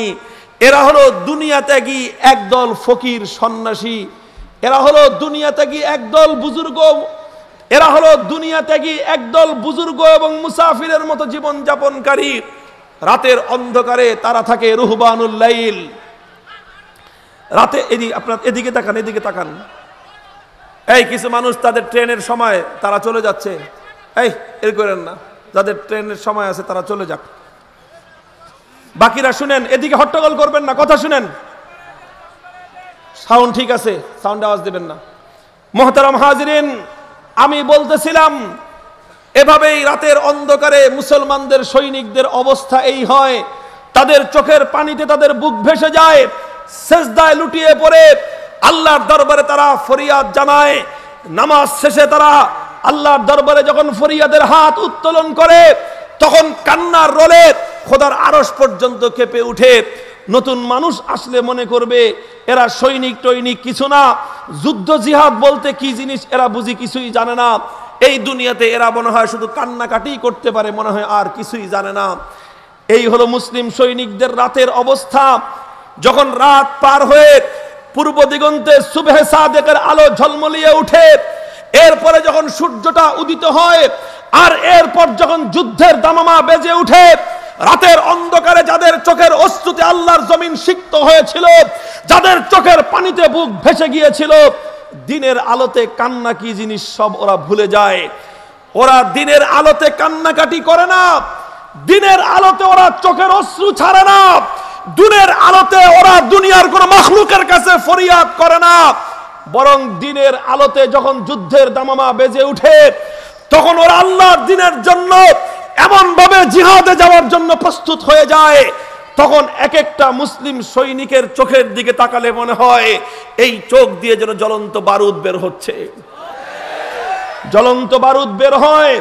আর ওই মুসলিমেরা আল্লাহর দ্বীনের জন্য যখন জিহাদের ময়দানে অবতীর্ণ হয়, তখন তাদের জীবনের একটাই স্বপ্ন থাকে, আমরা জীবন রক্ষা করবার জন্য যতটা পাগল থাকি, মুসলমানের প্রতিটি সৈনিক আল্লাহর জন্য, আল্লাহর দ্বীনের জন্য, আল্লাহর কোরআনের জন্য, আল্লাহর নবীর ইজ্জতের হেফাজতের জন্য ওরা জীবন দিয়ে শাহাদাতের মৃত্যুকে আলিঙ্গন করবার জন্য তার চেয়ে বেশি পাগল পারা হয়ে থাকে।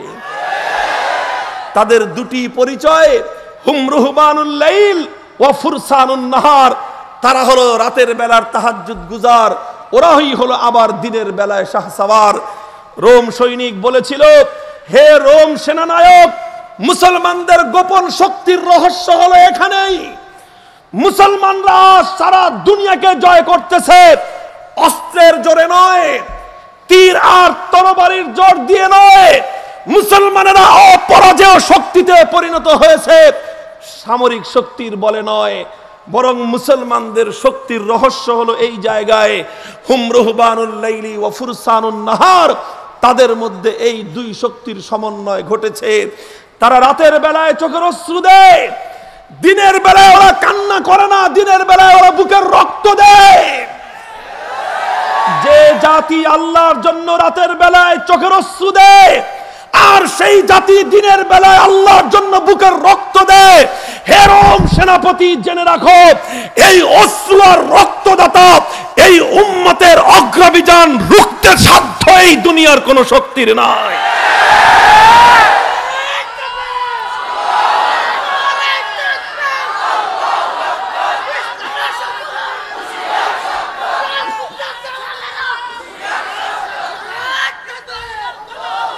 মুহতারাম হাজিরিন, এটাই হলো মুসলমানদের সেই শক্তির রহস্য।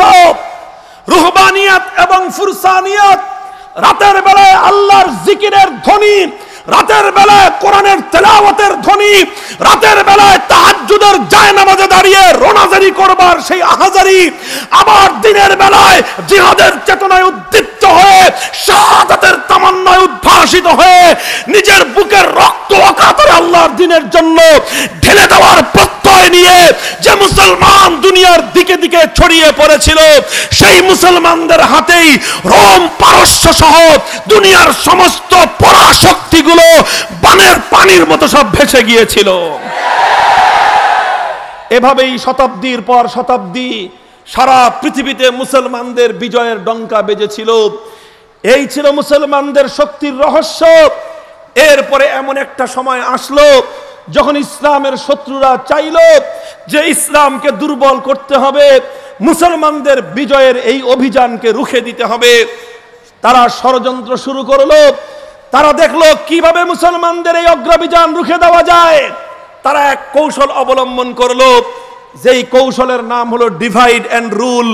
মুসলমানদের শক্তিকে বিভক্ত করে দাও, তবেই তোমরা মুসলমানদেরকে শাসন করতে পারবে। তখন মুসলমানদের শক্তিকে তারা বিভক্ত করলো।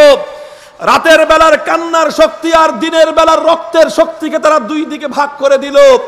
মুহতারাম হাজিরিন, যেমনি ভাবে আকাশের ঈগল পাখি, বাজ পাখি তার দুই ডানার উপর ভর করে যখন সে উঠতে থাকে, উঠতে উঠতে এই পৃথিবী জয় করে, আকাশের মেঘের রাজ্যকে জয় করে মেঘের উপরে উঠে গিয়ে সে বিমানের সঙ্গে ফাইট দেয়, সেই শূন্যজয়ী এক শক্তির নাম হলো ঈগল পাখি আর বাজ পাখি।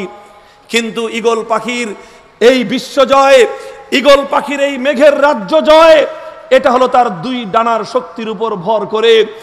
আপনি যদি সেই শক্তিশালী ঈগল পাখির দুই ডানাকে বিচ্ছিন্ন করে দেন, দুই ডানাকে যদি আপনি ছিঁড়ে দুদিকে ছুঁড়ে মেরে দেন, তাহলে ওই ছিন্ন ডানার উপর ভর করে ঈগল পাখি আকাশে উঠবে তো দূরের কথা, বরং ঈগল পাখিকে লাঞ্ছনার মৃত্যুবরণ করে কুকুর আর শৃগালের ভক্ষণে রূপান্তরিত হতে হয়।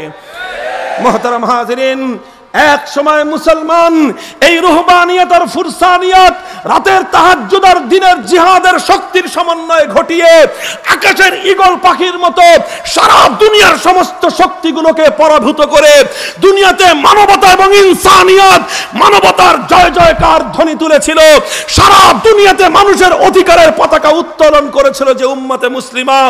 বিজয় আর ইজ্জত এসে যেই মুসলমানদের পায়ের সামনে হুমড়ি খেয়ে পড়েছিল, সেই মুসলমানের শক্তি যখন ভাগ হয়ে গেল, তাদের রুহবানিয়ত আর ফুরসানিয়তের দুই ডানা যখন দুদিকে ছড়িয়ে পড়লো, মুসলমানদের মধ্যে একদল তৈরি হলো যারা শুধুমাত্র খানকানশীন, যারা শুধুমাত্র জিকির করতে জানে, তসবিহ জপতে জানে, যারা শুধুমাত্র চোখের অশ্রু দিতে জানে, কিন্তু আল্লাহর দ্বীনের জন্য বুকের রক্ত দিতে জানে না। আর একদল তৈরি হলো যারা রাজপথে রক্ত দিয়ে রাজপথ রঞ্জিত করবে, কিন্তু রাতের বেলায় আল্লাহর দরবারে তাহাজ্জুদের জায়নামাজে দাঁড়িয়ে চোখের অশ্রু দিতে জানে না। এই দুই শক্তি যখন বিভক্ত হয়ে পড়লো, সেই আকাশের মেঘের রাজ্য জয়কারী এই মহা শক্তিধর মুসলিম জাতি লাঞ্ছনার অতল গহ্বরে পতিত হয়ে দুনিয়ার কুকুর আর শৃগালের খাদ্যে পরিণত হলো। এই হলো মুসলমানদের পতনের রহস্য, ওটা ছিল মুসলমানদের বিজয়ের রহস্য। এই যখন মুসলমানদের করুণ পরিণতি, তখন 1800 শতকে এই উপমহাদেশের মধ্যে আকাবের দারুল উলুম দেওবন্দ হাজী এমদাদুল্লাহ মুহাজির মক্কির নেতৃত্বে সৈয়দ আহমদ শহীদের আদর্শের অনুসরণে, শাহ ওলিউল্লাহর বিপ্লবী চেতনার আদর্শের অনুসরণে, মুজাদ্দিদ আল-ফিসানির তাজদীদি চেতনাকে ধারণ করে হুজ্জাতুল ইসলাম কাসিমুল খায়রাতি ওয়াল উলুম কাসিম নানুতুবির হাতে এক প্রতিষ্ঠান, একটি চিন্তা এবং একটি বিপ্লবী ধারার সূচনা হলো, যেই ধারার নাম হলো দেওবন্দি ধারা। সেই দেওবন্দ তার লক্ষ্য এবং উদ্দেশ্য বর্ণনা করলো। দেওবন্দ একটি স্বপ্ন নিয়ে যাত্রা শুরু করলো। সেই স্বপ্ন ছিল মুসলমানদের ঘরে ঘরে এমন কিছু সন্তান জন্ম নেবে, মুসলমানদের ঘরগুলো থেকে এমন কিছু মুসলমানের সোনালী সন্তান তৈরি হবে যাদের মধ্যে সেই সাহাবীওয়ালা সিফাত আসবে, সেই সাহাবীওয়ালা রুহবানিয়তের সিফাত। রাতের বেলায় তারা সাহাবায়ে কেরামের মতো চোখের পানির নাজরানা দিয়ে তাহাজ্জুদের জায়নামাজ ভেজাবে। আবার তাদের মধ্যে সেই সাহাবীওয়ালা সিফাত, দিনের বেলায় আল্লাহর দ্বীনের জন্য ওয়াকাতের শাহাদাতের রক্ত দেওয়ার জন্য তারা পাগল পারা হয়ে উঠবে। এই জন্য দারুল উলুম দেওবন্দের মৌলিক দুই বৈশিষ্ট্য হলো তাআল্লুক মা আল্লাহ, জিহাদ ফি সাবিলিল্লাহ। প্রথম বৈশিষ্ট্য হলো আল্লাহর সঙ্গে প্রেমের সম্পর্ক গড়ো, আল্লাহর কাছে চোখের অশ্রুর নজরানা পেশ করো। দ্বিতীয় বৈশিষ্ট্য হলো জিহাদ ফি সাবিলিল্লাহ, আল্লাহর দ্বীনের জন্য অবিরাম সংগ্রাম করো। যেখানে বাতিল মাথাচাড়া দিয়ে উঠবে, যখনই আল্লাহর কোরআনের বিরুদ্ধে ষড়যন্ত্র হবে, যখনই আল্লাহর পয়গম্বরের ইজ্জতের উপর কোনো আঘাত আসবে, তখন মুসলমানের সন্তান, দেওবন্দের সন্তান চুপ করে বসে থাকতে পারে না, তারা নীরবতা পালন করতে পারে না। শাহাদাতের তামান্না নিয়ে তারা রাজপথে নামবে, পৃথিবীর কোন শক্তি তাদেরকে দমাতে পারবে না।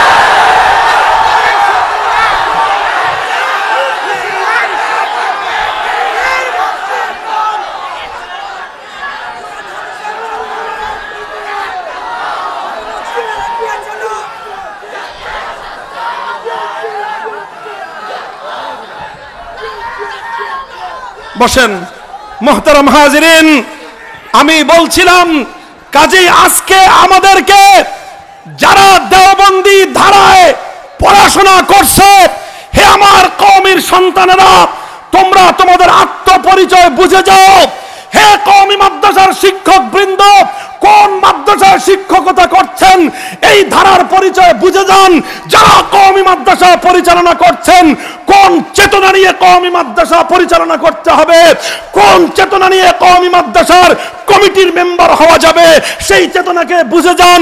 যারা কওমি মাদ্রাসার সনদের স্বীকৃতি দিয়েছেন এবং দিচ্ছেন, আপনাদেরকেও বুঝতে হবে কোন চেতনাধারী মাদ্রাসার শিক্ষাকে আপনারা স্বীকৃতি দিচ্ছেন এবং দিতে চান। ভালো করে বুঝে রাখেন, বনিবনা না হলে আগের থেকেই কেটে পড়েন, বনিবনা না হলে আগের থেকে কেটে পড়েন। আমাদেরকে বলা হচ্ছে, আমাদের সম্পর্কে বিভ্রান্তি ছড়ানো হচ্ছে, কওমি মাদ্রাসার স্বীকৃতির প্রয়োজন ওদেরকে মূল ধারায় ফিরিয়ে আনবার জন্য, তাদেরকে মূল ধারায় উঠানোর জন্য নাকি স্বীকৃতির দরকার আমাদের। আরে বেটা, মূল ধারা কাকে বলে আমরা সেটা 150 বছর আগে মুখস্থ করে রেখেছি। তোমরা কোনটাকে মূল ধারা বোঝাও?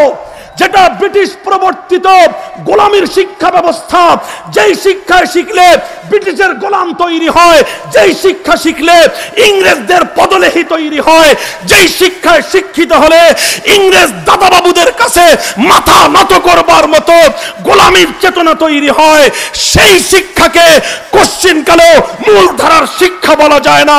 সেটা হলো স্বাধীনতার চেতনা পরিপন্থী পরাধীনতার গোলামীর শিক্ষা ব্যবস্থা।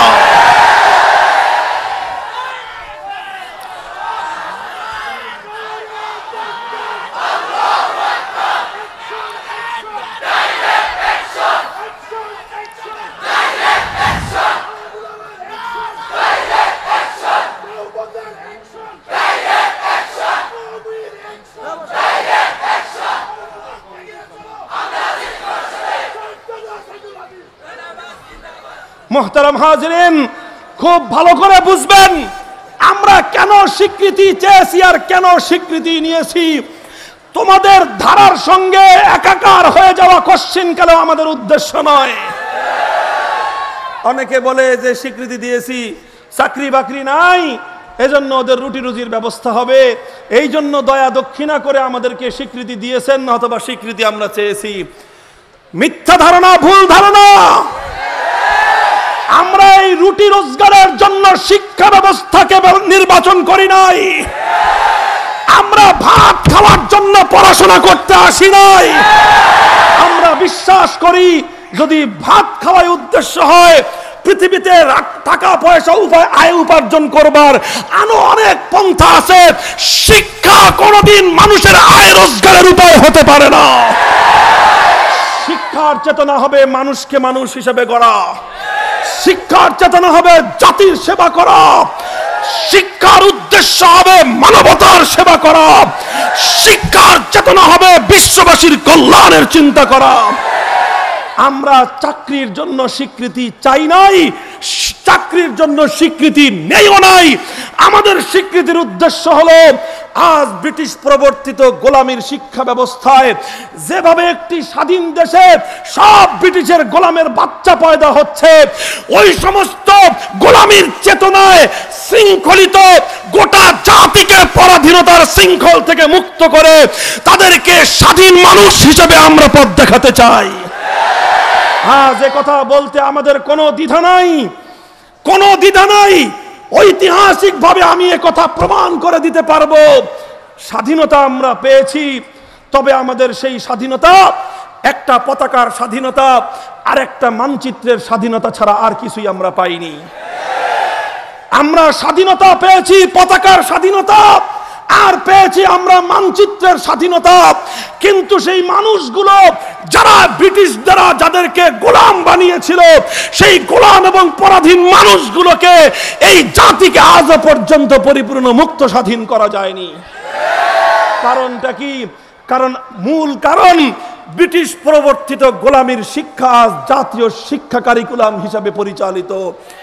আর সেই গোলামীর শিক্ষা থেকে যারা বের হয়, তারা বের হয়ে বিচার বিভাগে যায়, সেখানে গোলামীর বিচার ব্যবস্থা দিয়ে তারা বিচার ব্যবস্থা চালায়।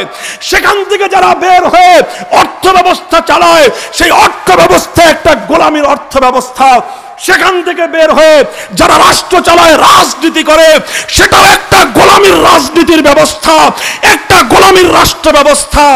যেই দেশে রাষ্ট্র ব্যবস্থা হয় গোলামীর ব্যবস্থা, যে দেশের রাজনীতি হয় গোলামীর রাজনীতি, যে দেশের অর্থ ব্যবস্থা হয় গোলামীর অর্থ ব্যবস্থা, যে দেশের শিক্ষা ব্যবস্থা হয় গোলামীর শিক্ষা ব্যবস্থা, সে দেশের স্বাধীন, সে দেশের পতাকা আর মানচিত্র স্বাধীন হতে পারে, সে জাতি আজও স্বাধীন হয় নাই। আমরা চাই শুধুমাত্র মানচিত্রকে স্বাধীন রাখতে নয়, শুধু পতাকাকে স্বাধীন রাখতে নয়, বরং পতাকা মানচিত্রের পাশাপাশি একটি স্বাধীন জাতিসত্তা গঠন করবার জন্য আমরা চেষ্টা করছি। আমাদের স্বীকৃতি তোমাদের ধারায় একাকার হয়ে যাওয়ার জন্য নয়, বরং তোমাদেরকে গোলামীর ধারা থেকে স্বাধীনতার ধারার দিকে ফিরিয়ে আনা, এটাই হলো আমাদের স্বীকৃতির উদ্দেশ্য। আবার স্টাডি করো, কাদেরকে স্বীকৃতি দিলা, কাদেরকে স্বীকৃতি দিয়েছ, কাদেরকে তোমরা স্বীকৃতি দিতে চাও। আবার স্টাডি করো, যদি আমাদের বুঝের সঙ্গে বুঝ না পড়ে ক্যান্সেল করে দাও, কোনো দরকার নাই।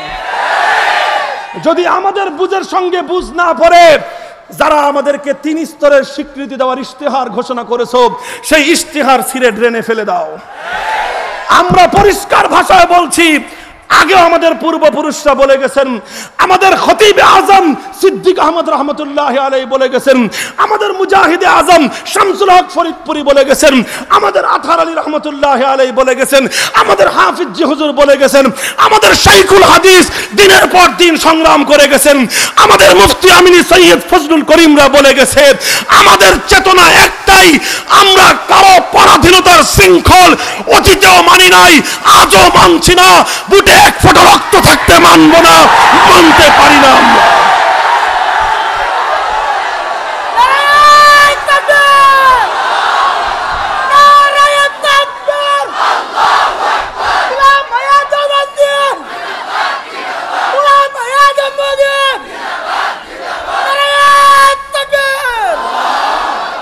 মুহতারাম হাজিরিন, কাজেই খুব ভালো করে বুঝবেন, খুব ভালো করে বুঝবেন, এই কওমি মাদ্রাসায় যারা তাদের সন্তানদেরকে পড়বার জন্য দেন, তারাও বুঝে শুনে কওমি মাদ্রাসায় সন্তানদেরকে পড়তে দিবেন। আজকে প্রশ্ন করা হয় যে কওমি মাদ্রাসার ছাত্রদেরকে ইসলামী আন্দোলনের কাজে ব্যবহার করা হয়, হেফাজতের আন্দোলনে কওমি ছাত্রদেরকে ব্যবহার করা হয়। আবার কেউ বলছে কওমি মাদ্রাসার ওলামায়ে কেরাম ছাত্রদেরকে তাবলীগের কাজে ব্যবহার করে। এই ব্যবহার বন্ধ করবার জন্য কেউ দাবি তুলছেন। আপনারা কওমি মাদ্রাসাকে কি বুঝেছেন? আমরা এখানে শুধুমাত্র এদেরকে ভর্তি করেছি পাঠ্যপুস্তক পড়ায় আপনাদের মতো বিদায় করে দেওয়ার জন্য? না না, আমরা কওমি মাদ্রাসায় এক একটা সন্তান ভর্তি করে থাকি আল্লাহর দ্বীনের সৈনিক হিসেবে গড়ে তুলবার জন্য। আমরা এক একটা ছাত্রকে ভর্তি করে থাকি এক একজন দায়ী ইলাল্লাহ হিসেবে গড়ে তুলবার জন্য। আমরা এক একটা ছাত্রকে ভর্তি করে থাকি দেশ এবং জাতির অতন্দ্র প্রহরী হিসেবে গড়ে তুলবার জন্য। যারা নিজের সন্তানকে দ্বীনের দায়ী বানাতে চান না, দরকার নাই কওমি মাদ্রাসায় পড়ানোর। যারা নিজেদের সন্তানকে দ্বীনের মুজাহিদ বানাতে চান না, দরকার নাই আপনার সন্তানকে কওমি মাদ্রাসায় পড়ানোর। যারা নিজেদের সন্তানকে দেশ জাতি মিল্লাতের প্রহরী বানাতে চান না, যারা বানাতে চান ওই ইংরেজদের গোলাম, কওমি মাদ্রাসা আপনার সন্তানের ঠিকানা নয়।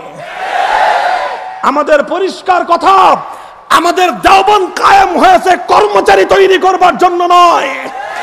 আমাদের দেওবন্দের মাদ্রাসা, দেওবন্দি ধারা সূচনা হয়েছে ব্রিটিশদের এবং কোন সাম্রাজ্যবাদের দোসরদের গোলামি করবার জন্য নয়। আমাদের এই কওমি মাদ্রাসা গড়ে উঠেছে কোন রাষ্ট্র এবং সরকারেরও গোলামি করবার জন্য নয়। আমাদের কওমি মাদ্রাসা গড়ে উঠেছে কেবলমাত্র দেশ জাতি এবং ইসলামের জন্য, একমাত্র আল্লাহর সামনে মাথা নত করে খোদার চির স্বাধীনভাবে গোলামি করবার জন্য। মুহতারাম হাজিরিন, খুব ভালো করে বুঝবেন, কোন সন্দেহের, কোন সংশয়ের কোন জায়গা এখানে নাই, সংশয়ের কোন স্কোপ নাই। আমরা কোন গোপনীয়তা রেখে মাদ্রাসা চালাই না, কোন গোপনীয়তা রেখে মাদ্রাসা চালানোর দরকার নাই। অনেকে বলে সরকারি এমপি এর লোভ দেখান। আমরা তো প্রথম দিন বলেছিলাম কোন সরকারের এমপিও কওমি মাদ্রাসার বারান্দায় ঢুকতে পারবে না। এই ঘোষণা দিয়ে আমরা স্বীকৃতি নিয়েছি। সুতরাং সরকারের গমার্সাইলের ভয় কওমি উলামায়ে কেরামকে দেখানোর কোনো দরকার নাই। অনেকে মনে করে কওমি মাদ্রাসার দান খয়রাত বন্ধ করে দিলে কওমি মাদ্রাসা বন্ধ হয়ে যাবে। বেটা, তোর মতো আহাম্মকের দান খয়রাতের দরকার নাই। কওমি মাদ্রাসা দুনিয়ার কোন মানুষের দানের উপর ভর করে চলে না। কওমি মাদ্রাসা যেদিন থেকে শুরু হয়েছে সেদিন থেকে বিশ্বাস করেছে ওয়ামা মিন দাব্বাতিন ফিল আরদি ইল্লা আলাল্লাহি রিজকুহা। কওমি মাদ্রাসার বোর্ডিং চালানোর জিম্মাদারি রব্বুল কায়নাত আল্লাহ পাক রব্বুল আলামিনের। মুহতারাম হাজিরিন, আমাদের ছেলেরা আল্লাহর সঙ্গে সম্পর্ক গড়বে, আমাদের ছেলেরা তাহাজ্জুদের নামাজ পড়বে, কথা ঠিক না বেঠিক? আমাদের ছেলেরা আল্লাহর দ্বীনের হেফাজতের জন্য যখনই ডাক আসবে শাহাদাতের তামান্না নিয়ে শাপলা চত্বরে যাবে, শাপলা চত্বরে যাবে।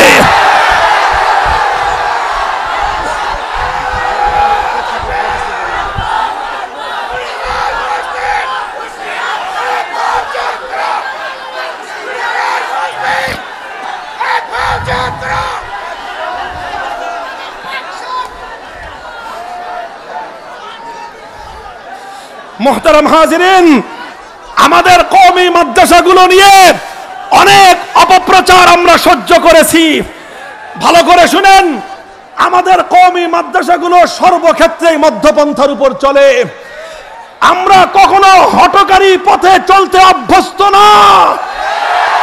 আমরা ধৈর্যের সর্বোচ্চ পরাকাষ্ঠা প্রদর্শন করবার জাতি। আমাদেরকে জঙ্গিবাদী বলেছেন, আমাদের মাদ্রাসাগুলোকে জঙ্গির প্রজনন কেন্দ্র বলেছেন। আপনাদের কোন কোন মন্ত্রী কওমি মাদ্রাসাকে ব্যাঙ্গের ছাতার মতো গজিয়ে ওঠা প্রতিষ্ঠান বলে আমাদেরকে তিরস্কার করেছেন, সেগুলো একজনের নাম আমরা ভুলে যাই নাই, সব মনে আছে। আমরা ধৈর্য ধারণ করেছি, জঙ্গিবাদের অপবাদ আমরা সহ্য করেছি, জঙ্গির প্রজনন কেন্দ্র হওয়ার সেই অপবাদ আমরা সহ্য করেছি, কিন্তু আমরা দেশ এবং জাতির মধ্যে বিশৃঙ্খলা সৃষ্টি করবার চেষ্টা করি নাই। এরপর যখন থলের বিড়াল বেরিয়ে আসলো, তখন দুনিয়াবাসী দেখলো হলি আর্টিজানে জঙ্গিবাদের সঙ্গে যারা জড়িত, বাংলাদেশের 500 জায়গায় যারা জঙ্গিবাদী বোমা বিস্ফোরণ ঘটালো, এরা কোনো কওমির সন্তান নয়, ওরা হলো এদেশের ইংলিশ মিডিয়াম এবং বিশ্ববিদ্যালয়ের ছাত্ররা। মুহতারাম হাজিরিন, কাজেই আমাদের কথা পরিষ্কার, আমরা ধৈর্য ধরি। যখন দেশের বিরুদ্ধে জঙ্গিবাদের এই বিপুল আক্রমণ আসলো, গোটা প্রশাসনের top to bottom chain of command ভেঙ্গে খান হয়ে গেল। জঙ্গিদের বিরুদ্ধে প্রশাসন ব্যর্থতায় পর্যবসিত হলো, কোনোভাবেই তাদেরকে দমন করতে পারছিল না। যখন এই গোটা বাংলাদেশের অস্তিত্বের উপর হুমকি এসেছিল, তখন শুধু প্রশাসন দিয়ে জঙ্গিবাদ দমন হয় নাই। আল্লামা খতিব ওবায়দুল হক রহমতুল্লাহি আলাইহির নেতৃত্বে এদেশের 3.5 লক্ষ মসজিদের মিম্বর থেকে এদেশের ওলামায়ে কেরাম জঙ্গিবাদের বিরুদ্ধে কথা বলেছিলেন বলেই আজ বাংলাদেশ মাথা উঁচু করে দাঁড়িয়ে আছে।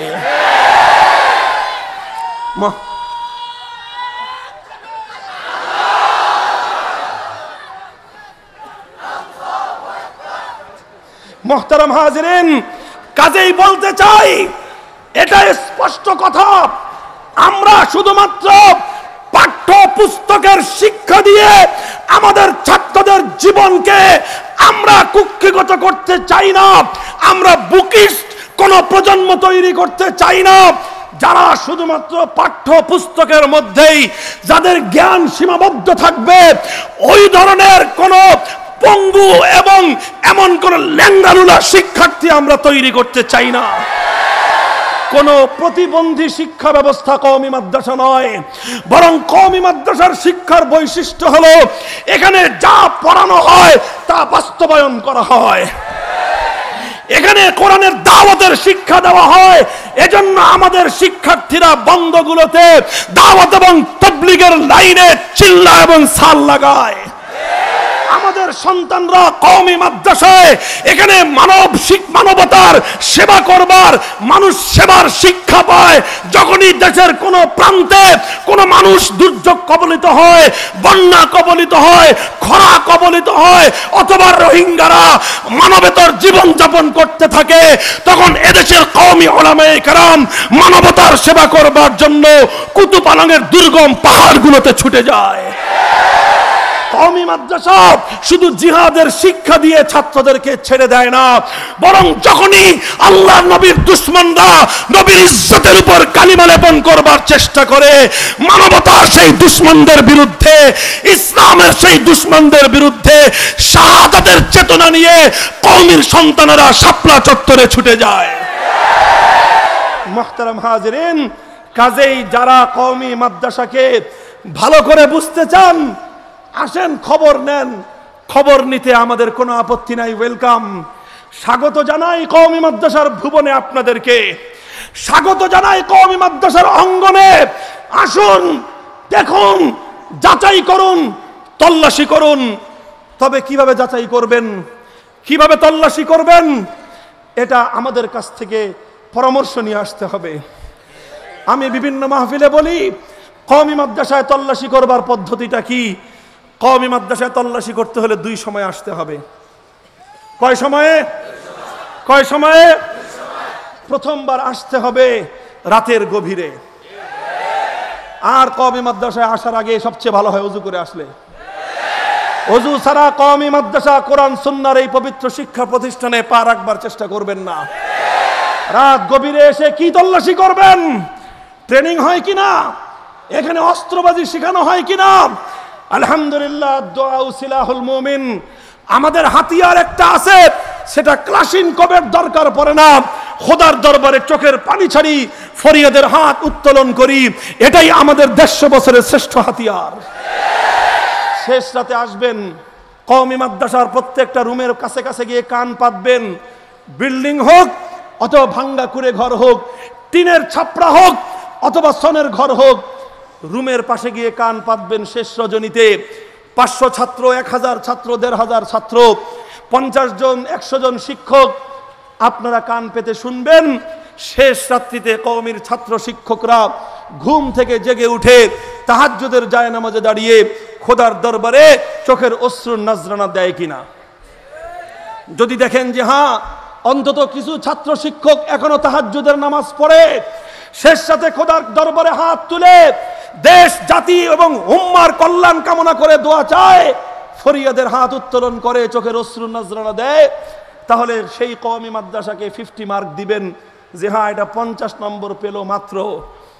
আর যদি দেখেন 500 ছাত্র 50 জন শিক্ষক, একজনও শেষ রাতে ঘুম থেকে উঠে নাই, একটা লোক কওমি মাদ্রাসায় তাহাজ্জুদের নামাজ পড়ে না, আমি তানজিমুল মাদারিসুল কওমিয়া নরসিংদীর মঞ্চে বসে বলে গেলাম সে মাদ্রাসা তালাবদ্ধ করে দেন, সেটা কওমি মাদ্রাসা নয়।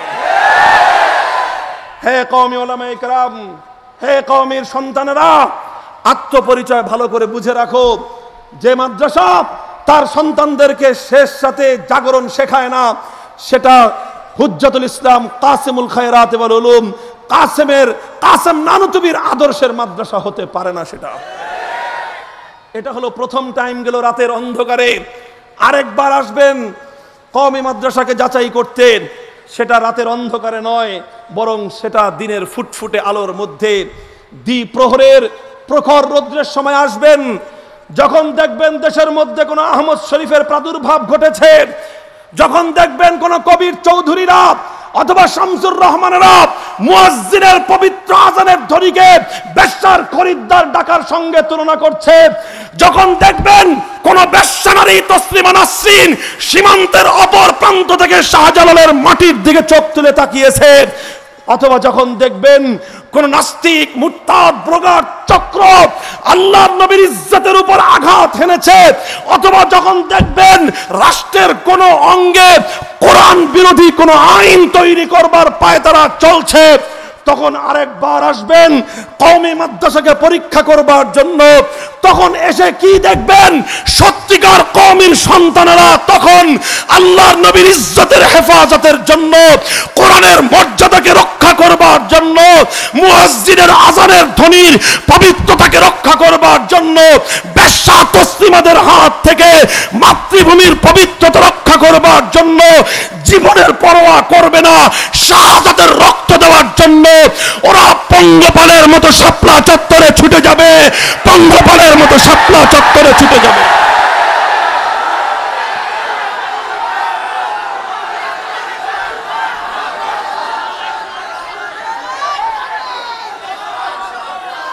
মুহতারাম হাজিরিন, এটাই হলো কওমি মাদ্রাসার প্রকৃত পরিচয়। যে কওমি মাদ্রাসা ইসলামের উপর আঘাত আসলো নীরবতা পালন করে, যে কওমি মাদ্রাসা ইসলামের উপর আঘাত আসলো, নবীর ইজ্জতের উপর আঘাত আসলো, মুখের মধ্যে কুলুপ এঁটে দিয়ে বসে থাকে, আমি বলে গেলাম সেটা কাসেমি মাদ্রাসা নয়, সেটা দেওবন্দি ধারার কোনো কওমি মাদ্রাসা হতে পারে না। তোমরা আমাদের বিরুদ্ধে অপপ্রচার করো, কওমি মাদ্রাসার হুজুররা ছেলেদেরকে নিয়ে ইস্তেমার ময়দানে কেন গেল? হারামখোরের দল, তোমাদের কাছ থেকে আমাদের শিখতে হবে না, তোমাদের কাছ থেকে আমাদের শিখতে হবে না। আমরা যেখানে থাকি সেখানে মাদ্রাসা হয়, আর মাদ্রাসা যেখানে হয় মাদ্রাসার সন্তানেরা ইসলাম এবং দেশের প্রত্যেকটি খেদমতে তারা নিয়োজিত হয়।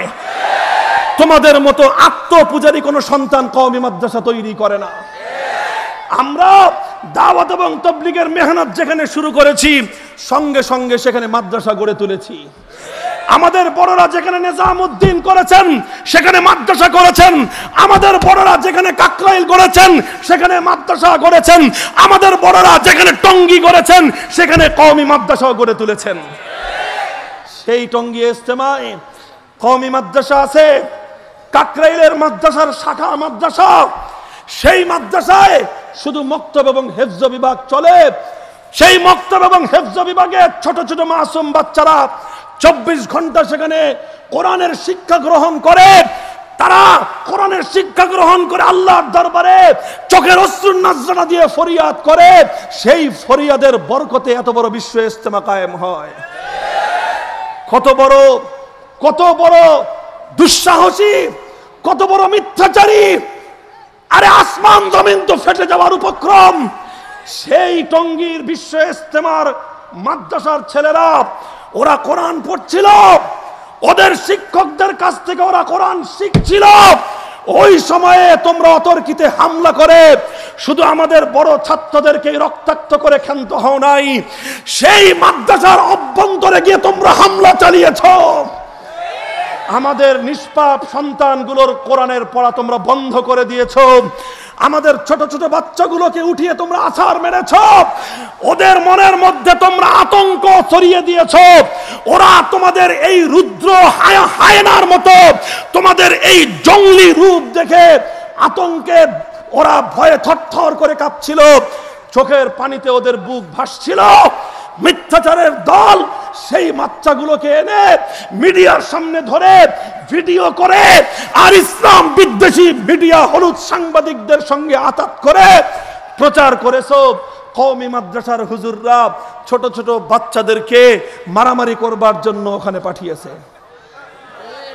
আরে এত বড় মিথ্যা তো আব্দুল্লাহ ইবনে উবাইরাও বলে নাই। এত বড় মিথ্যা তো আবু জাহাল আবুল হাবরাও বলতো না।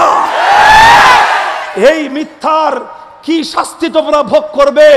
আল্লাহর কাছে দোয়া করে আল্লাহ যেন তোমাদেরকে মাফ করে দেন। আল্লাহর কাছে দোয়া করে আল্লাহ যেন তোমাদেরকে ক্ষমা করে দেন। এই মিথ্যার পথ তোমরা পরিহার করো। মিথ্যার পথ তোমরা পরিহার করো। আজ আমাদেরকে বলো মাদ্রাসার ছেলেরা কেন ইজতেমার ময়দানে যায়? বেটা তোমরা তো সপ্তাহে একদিন দুই দিন সামান্য সময়ের জন্য টঙ্গীর ইজতেমার কাজ করবার জন্য যাও। আর প্রত্যেকটা বছর আজ 50 বছর যাবত যেখান থেকে ইজতেমা হয় তখন থেকেই কওমি মাদ্রাসাগুলো সবক বন্ধ করে দিয়ে অথবা অন্তত বন্ধের দিন তারা দলে দলে ট্রাকে করে বাস রিজার্ভ করে সারা ঢাকা এবং ঢাকার আশপাশ থেকে হাজার হাজার ছেলেরা টঙ্গী ইজতেমায় গিয়ে স্বেচ্ছাশ্রম দিয়ে তারা বিশ্ব ইজতেমার আয়োজন করে। সারা দুনিয়ার আগত দায়ী এবং মেহমানদের জন্য তারা মেহমানদারির ব্যবস্থা করে। কারা বিশ্ব ইজতেমার সময় বিদেশি মেহমানদের জন্য রুটিগুলো বেলে, কারা তন্দুরের আগুন দিয়ে সেই রুটিগুলো ছেঁকে কারা তাদের সামনে পরিবেশন করে? আমি আমার স্বচক্ষে দেখেছি। এই খেদমতের জন্য সবচেয়ে বেশি কোরবানি যারা পেশ করে তারা কাকরাইল কওমি মাদ্রাসার ছাত্ররা। আজ সেই কওমি মাদ্রাসার ছাত্রদেরকে তোমরা দায়ী করছো যে ওরা ময়দানে কেন আসলো।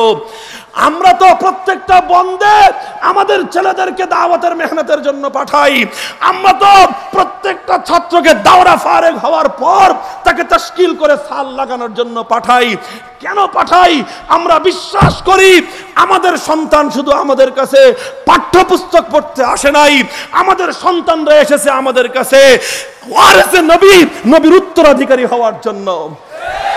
কাজেই টঙ্গীতে যদি নবীওয়ালা কাজ হয় সেই কাজের সবচেয়ে বড় জিম্মাদার ওলামায়ে কেরাম, সেই কাজের সবচেয়ে বড় কর্মী হলো কওমি মাদ্রাসার ছেলেরা।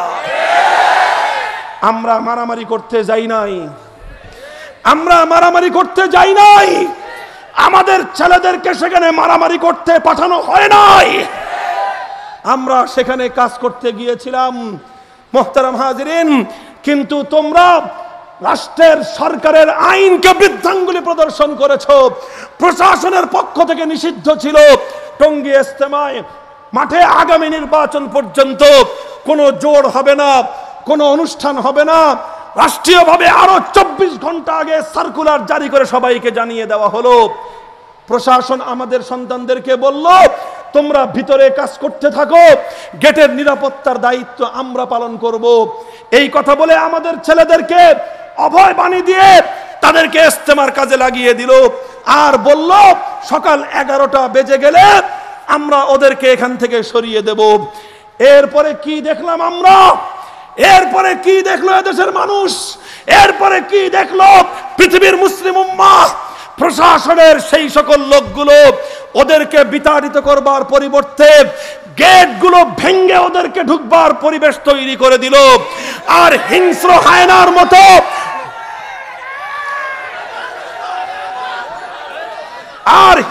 হায়নার মতো ওরা ঢুকে ঢুকে যা ছিল হাতের কাছে। আমরা এমনও দেখেছি বিভিন্ন মাধ্যমে ওরা অনেকে পিঠের মধ্যে স্পোর্ট ব্যাগের মধ্যে হকি স্টিক নিয়ে গিয়েছিল। ওরা ঢাকার শহরের বিভিন্ন মসজিদগুলোতে রাতের বেলায় জমা হয়ে এমনকি সেই মসজিদগুলোর মধ্যে ইকরা মাদ্রাসার মসজিদের মধ্যে বড় একটা আখড়া তৈরি হয়েছিল। সেখান থেকে ওরা দলবল নিয়ে ভোর রাতে সমস্ত গাট্টি লাগেজগুলো মসজিদের মধ্যে রেখে খালি হাতে আর পিঠের মধ্যে ব্যাগের মধ্যে হকি স্টিক নিয়ে কেউ কেউ ধারালো অস্ত্র নিয়ে ব্যাগের মধ্যে ওই অবস্থায় সকাল 11টায় অতর্কিতে তোমরা ঢুকে পড়লে, আমাদের সন্তানদেরকে এমন ভাবে মারলে, এমন ভাবে ওদেরকে লাঠি দিয়ে আঘাত করলে, শাপলা চত্বরে ইসলামের দুশমনরা নবীর ওয়ারিসদেরকে, নবীর তালেবুল ইলমদেরকে, এই কোরআনের শিক্ষার্থীদের উপর যেই নির্মম হত্যাযজ্ঞ চালিয়েছে, তোমরা যেভাবে আমাদেরকে হেফাজতি বলে গালি দাও, সেই নাস্তিক মুরতাদদের মতো তোমরাও কোরআনের ধারকদেরকে পিটিয়ে পিটিয়ে রক্ত ঝরিয়ে পবিত্র টঙ্গীর ময়দানকে তোমরা কলঙ্কিত করলে। এরপর আমরা ধৈর্য ধারণ করলাম, আজও আমরা ধৈর্য ধারণ করছি, ভবিষ্যতেও আমরা ধৈর্য ধারণ করব। তবে মনে রাখবে, আমাদের ধৈর্যের প্রত্যেকটা স্তর রয়েছে। আমরা তোমাদের আক্রমণের পাল্টা জবাবে তোমাদের রক্ত ঝরাবো না। আমরা রক্ত দিয়েছি, এ রক্তের বদলায় তোমাদের শরীর থেকে আমরা রক্ত ঝরাবো না, তবে আমাদের রক্ত আমরা বৃথাও যেতে দেব না। এই রক্তের বদলায় টেকনাফ থেকে তেতুলিয়া পর্যন্ত প্রত্যেকটা মসজিদে সাতপন্থী সন্ত্রাসীদের জন্য শুধুমাত্র নামাজের জন্য আসার পারমিশন থাকবে। নামাজের পর মাওলানা সাদ সাহেবের বিভ্রান্ত মতের অনুসারী বানাবার জন্য কোন তৎপরতা পরিচালনা করতে গেলে ইমাম এবং ওলামাদের নেতৃত্বে আমরা সাধারণ মুসল্লিদেরকে নিয়ে তোমাদেরকে উৎখাত করবার জন্য যা করতে হয় তাই করব আমরা।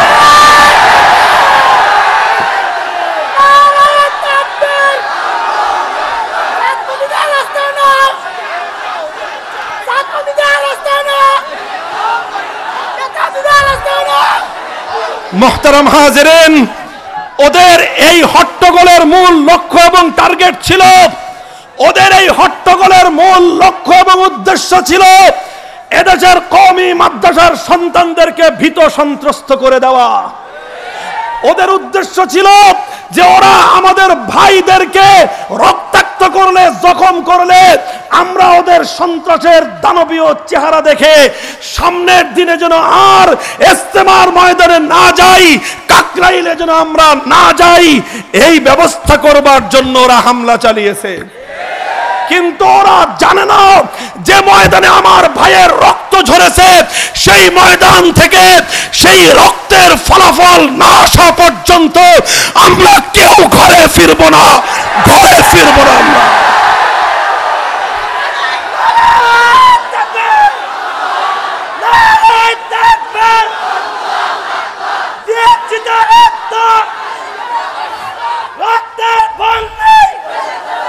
মুহতারাম হাজিরিন, ওদের আরেকটা লক্ষ্য ছিল এই হট্টগোল তৈরি করে দিয়ে আসন্ন বিশ্ব ইজতেমাকে বানচাল করে দেওয়া।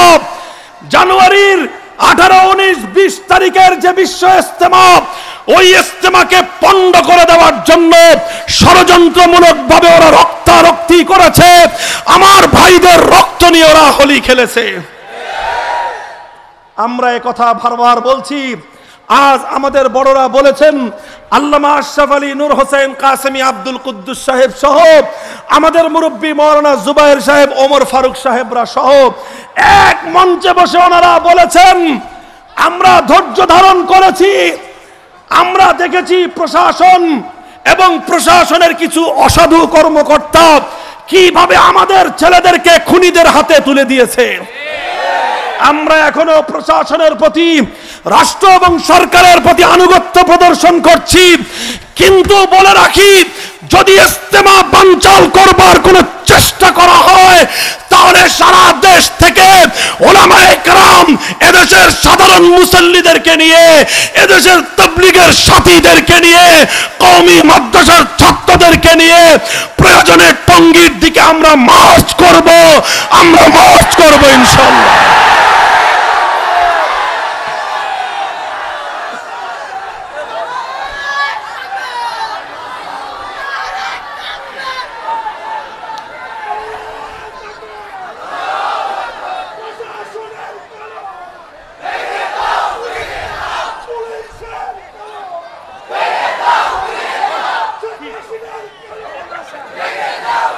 মুহতারাম হাজিরিন, আমার সর্বশেষ কথা হলো এই, আমি দেওবন্দিয়াতের চেতনা নিয়ে কথা বলছিলাম।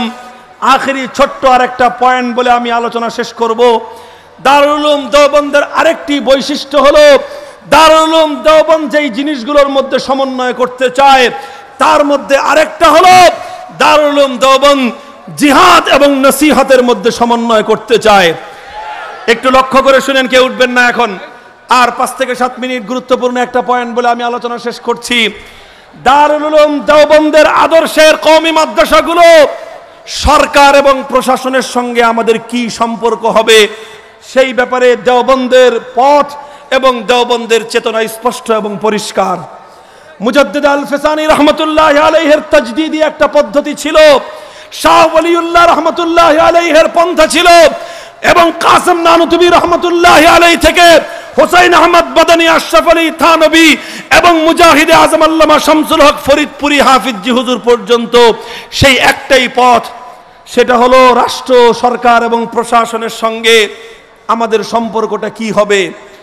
দোস্ত, এখানেও আমরা মধ্যপন্থা অবলম্বনকারী। আমাদের পন্থা হবে সরকারের সঙ্গে কল্যাণকামিতার সম্পর্ক। কিসের সম্পর্ক? কিসের সম্পর্ক?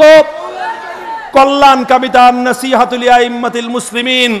আমরা তাদের ভালো চাই এবং তাদের কল্যাণ করবার জন্য যা করতে হয় আমরা তাই করব। কল্যাণকামিতার অর্থ হলো এই, আমরা সরকারকে সৎ পরামর্শ দেব। সরকারগুলো যখনই কোনো ভুল পদক্ষেপ গ্রহণ করতে চায় আমরা দাওয়াত এবং নসিহতের মাধ্যমে সেই ভুল থেকে তাদেরকে বারণ করব। যখনই সরকার এবং সরকার কোন কোরআন সুন্নাহ বিরোধী অথবা দেশ বিরোধী কোন পদক্ষেপ গ্রহণ করতে চায়, কোন আইন প্রণয়ন করতে চায়, তখন আমাদের বড়রা প্রয়োজনে বঙ্গভবনে যাবেন, প্রয়োজনে গণভবনে যাবেন, রাষ্ট্র এবং সরকারের সর্বোচ্চ পদস্থ ব্যক্তিদেরকে নসিহত করবেন। প্রথমবার বিনয়ের সঙ্গে নসিহত করবেন, দ্বিতীয়বার আরো বিনয়ের সঙ্গে নসিহত করবেন। যদি দুইবারও কথা না শোনে আর এরপরেও যদি কোনো সরকার, কোন প্রশাসন দেশের বিরুদ্ধে, দেশের স্বার্থের বিরুদ্ধে, ইসলাম এবং কোরআন সুন্নাহ বিরোধী কোন পদক্ষেপ গ্রহণ করতে চায় তাহলে কওমি মাদ্রাসার মুরব্বীরা মুখে আঙ্গুল দিয়ে চুষবে না, তখন যে কোনো উপায়ে সেটার প্রতিরোধ করবে তারা, প্রতিরোধ করবে তারা। আমি বলছি সরকারগুলোর সঙ্গে আমাদের সম্পর্ক হবে দেওয়ার সম্পর্ক, নেওয়ার সম্পর্ক নয়। কিসের সম্পর্ক হবে? আমরা দেব, কি দেব? ওদের কল্যাণ দেব। আমরা কি দেব? ওদেরকে সৎ উপদেশ দিব। আমরা কি দেব? আমরা ওদেরকে অসৎ কাজ থেকে, ভুল পথ থেকে বারণ করবার নসিহত দেব। সরকারের হালুয়া রুটির ভাগ বাটোয়ারা নেওয়ার জন্য আমাদের কওমি মাদ্রাসা থেকে কেউ যেন পায়তারা না চালায়। যদি সরকারের কাছ থেকে কোন সুযোগ সুবিধা গ্রহণ করতে চান তাহলে যারা বা যে চাইবেন, ব্যক্তিগত জায়গা থেকে, রাজনৈতিক মঞ্চ থেকে চাইবেন, কওমি মাদ্রাসার ঐক্যবদ্ধ জায়গা থেকে কোন সরকারের হালুয়া রুটি খাওয়ার চেষ্টা আমরা অতীতেও বরদাস্ত করি নাই, ভবিষ্যতেও করা যাবে না। কথা ঠিক না বেঠিক? মুহতারাম হাজিরিন, আমার আখেরি তোমাদের কাছে একটা অনুরোধ হলো, আজ সারা বাংলাদেশে একটা প্রবণতা শুরু হয়েছে, বিশেষ করে স্বীকৃতি বাস্তবায়ন হওয়ার পর দেশের প্রত্যন্ত অঞ্চলে কিছু প্রশাসনিক কর্মকর্তা, কিছু রাজনৈতিক নেতা, পাতি নেতা, তারা বিভিন্ন কওমি মাদ্রাসায় এসে অযাচিতভাবে হস্তক্ষেপ করছে। কেউ এসে আমাদেরকে বলে এইভাবে করেন, কেউ এসে বলে ওইভাবে করেন। আবার অনেকে আমাদেরকে, আমরা দেশকে ভালোবাসি কিনা আমাদের দেশপ্রেমের পরীক্ষা নিতে চায়। আমি বলে যাই, আমরা এই যে লাল সবুজের পতাকাটা আছে, হে কওমের সন্তানেরা, তোরা মনে রাখবি এই সবুজ পতাকার উপর যে লাল বৃত্ত, এই লাল বৃত্ত আঁকবার জন্য আমাদের পূর্বপুরুষদের রক্তের দাগ ব্যবহার হয়েছে। এই লাল সবুজের উপর লাল বৃত্ত এঁকেছি আমরা 1831 সালে বালাকোটে সৈয়দ আহমদ শহীদের বুকের রক্ত দিয়ে। এই লাল বৃত্ত তৈরি হয়েছে 1857 সালে হাফেজ জামেন শহীদের বুকের রক্ত দিয়ে। এই সবুজের বুকে লাল বৃত্ত তৈরি হয়েছে 1971 সালে এদেশের সাধারণ মানুষের মজলুমের বুকের রক্ত দিয়ে। এই লাল বৃত্ত তৈরি হয়েছে 1952 সালে আব্দুল সালাম, আবুল বরকত, রফিকুল ইসলাম, আব্দুল জব্বার মুসলিম মায়ের সন্তানদের বুকের লাল রক্ত দিয়ে। কাজেই এই লাল সবুজের পতাকা আমরা কারো কাছে ইজারা দেই নাই। এই বেটা, এই লাল সবুজের পতাকা আমার বাবা আমার দাদার রক্ত দিয়ে রঞ্জিত। এই পতাকার অধিকার আমার পৈতৃক অধিকার, আমার পৈতৃক অধিকার। কাজেই এই পতাকাকে ভালোবাসবা, এই পতাকাকে সমুন্নত রাখবা, এই পতাকার পাহারাদারি করবা। এই 55,000 বর্গ মাইলকে ভালোবাসবে। 55,000 মানচিত্রের প্রতি ইঞ্চি মাটি আমার সেজদার জায়গা, এটা আমার সেজদার পবিত্র জায়গা। এখানে যদি কোনো ভারতীয় বিজেপি এমপি চোখ তুলে তাকাতে চায়, ওর চোখ আমরা উপড়ে ফেলবো। আর এটাই হলো আমাদের দেশপ্রেম। আমরা মানচিত্রকে ভালোবাসি, আমরা পতাকাকে ভালোবাসি, আমরা দেশকে ভালোবাসি। আমাদের দেশপ্রেম, আমাদের মাতৃভূমির প্রেম কোন দাদা বাবুর কবিতার মানদণ্ড দিয়ে পরিমাপ করতে আসবে না। আমরা রবীন্দ্রনাথ ঠাকুরকে, তার ইতিহাস কি আমাদের পড়া আছে। এই রবীন্দ্রনাথ ঠাকুর এই বাংলার এই অঞ্চলের মানুষের স্বাধীনতার আজন্ম বিরোধী ছিল, আজন্ম বিরোধী ছিল। সে যখন অবিভক্ত ব্রিটিশে এই ঢাকাকে কেন্দ্র করে মুসলিম সভ্যতার উত্থান ঘটবার জন্য স্যার সলিমুল্লাহর নেতৃত্বে মুসলিম নেতৃবৃন্দ দাবি করে ব্রিটিশের কাছ থেকে এই অঞ্চলের মুক্তির জন্য কলকাতার খবরদারি থেকে এদেশটাকে আলাদা করেছিল। তখন একটা সাম্প্রদায়িক জঙ্গিবাদী আন্দোলন হয়েছিল। সেই আন্দোলনের নাম হলো বঙ্গভঙ্গ রদের আন্দোলন। সেই আন্দোলনের অন্যতম জঙ্গিবাদী সন্ত্রাসী উস্কানিদাতার নাম হলো রবীন্দ্রবাবু ঠাকুর। সেই রবীন্দ্রবাবু ঠাকুরের সঙ্গীত দিয়ে আমাদের দেশপ্রেমের তোমরা পরীক্ষা করতে চাও, হুঁশিয়ার করে দিতে চাই। আমরা সেদিনও যেভাবে আমরা পশ্চিম পাকিস্তানিদের খবরদারি মানি নাই, কলকাতার দাদাবাবুদের খবরদারি মানি নাই, আজও মানব না। শহীদের রক্ত দিয়ে দাদাবাবু এবং পশ্চিম পাকিস্তানিদের খবরদারি থেকে মাতৃভূমির প্রতি ইঞ্চি মাটিকে মুক্ত স্বাধীন রাখবো। কথা ঠিক না বেঠিক? আমাদের মাদ্রাসায় কেউ পায়তারা চালাতে আসবেন না। আল হাইয়াতুল উলিয়া লিল জামিআতিল কওমিয়া, এটা আমাদের সাংবিধানিক প্রতিষ্ঠান। আবার বলছি, এটা সাংবিধানিক প্রতিষ্ঠান। আমাদের মাদ্রাসায় কিছু বলতে হলে আল হাইয়াতুল উলিয়ার সঙ্গে কথা বলবেন, আল্লামা আহমদ শফির সঙ্গে কথা বলবেন, আল্লামা আশরাফ আলীর সঙ্গে কথা বলবেন, আল্লামা জুনায়েদ বাবুনগরীর সঙ্গে কথা বলবেন। তাদের সঙ্গে কথাবার্তা না বলে সংবিধান করেন। আমরাও আপনাদেরকে সংবিধান শেখাই। সাংবিধানিক প্রতিষ্ঠান এই আল হাইয়াতুল উলিয়াকে উপেক্ষা করে কোন নেতা, পাতি নেতা অথবা প্রশাসনের কোন অতি উৎসাহী কর্মকর্তা যদি আমার কওমি মাদ্রাসার কোন একটা জায়গায় এসে অনভিপ্রেত কোন হস্তক্ষেপ করতে চায়, তাহলে আপনারা অন দ্য স্পট ওকে রুখে দাঁড়াবেন, ওকে রুখে দাঁড়াবেন, ওকে রুখে দাঁড়াবেন। আপনারা প্রস্তুত থাকবেন তো ইনশাআল্লাহ? মুহতারাম হাজিরিন, আখেরি কথা আমি বলি, আমাদের কওমি মাদ্রাসার বৈশিষ্ট্য হলো কি ছিল? আমরা একদিকে কিতাবুল্লাহ কোরআন সুন্নাহর পাশাপাশি সাহাবা এবং সালাফের আমরা সম্মান করি। আমরা যেভাবে ইমামে আজম আবু হানিফাকে ভালোবাসি, ইমাম বুখারীকেও আমরা ভালোবাসি। আমরা যেভাবে রাতের অন্ধকারে চোখের অশ্রু দেই, দিনের আলোতে আমরা শাহাদাতের রক্ত দেই। আমরা যেভাবে নরমভাবে ধৈর্যের সঙ্গে কল্যাণকামিতা করি, যদি আমার দেশ এবং ইসলামের উপর আঘাত আসে তাহলে আমরা বুকের রক্ত দিয়ে সমস্ত অন্যায় এবং বাতিলের মোকাবেলাও করি। কাজেই আগামীকাল আমাদের ধৈর্যের একটা পরীক্ষা। আমরা গোটা বাংলাদেশে লাখো জনতা রাজপথে নেমে প্রশাসনকে এবং ওই সন্ত্রাসীগুলোকে আমরা হুঁশিয়ার করে দেব যে আমাদের ভাইদের, আমাদের সন্তানদের এক ফোঁটা রক্ত ইনশাআল্লাহ বৃথা যাবে না।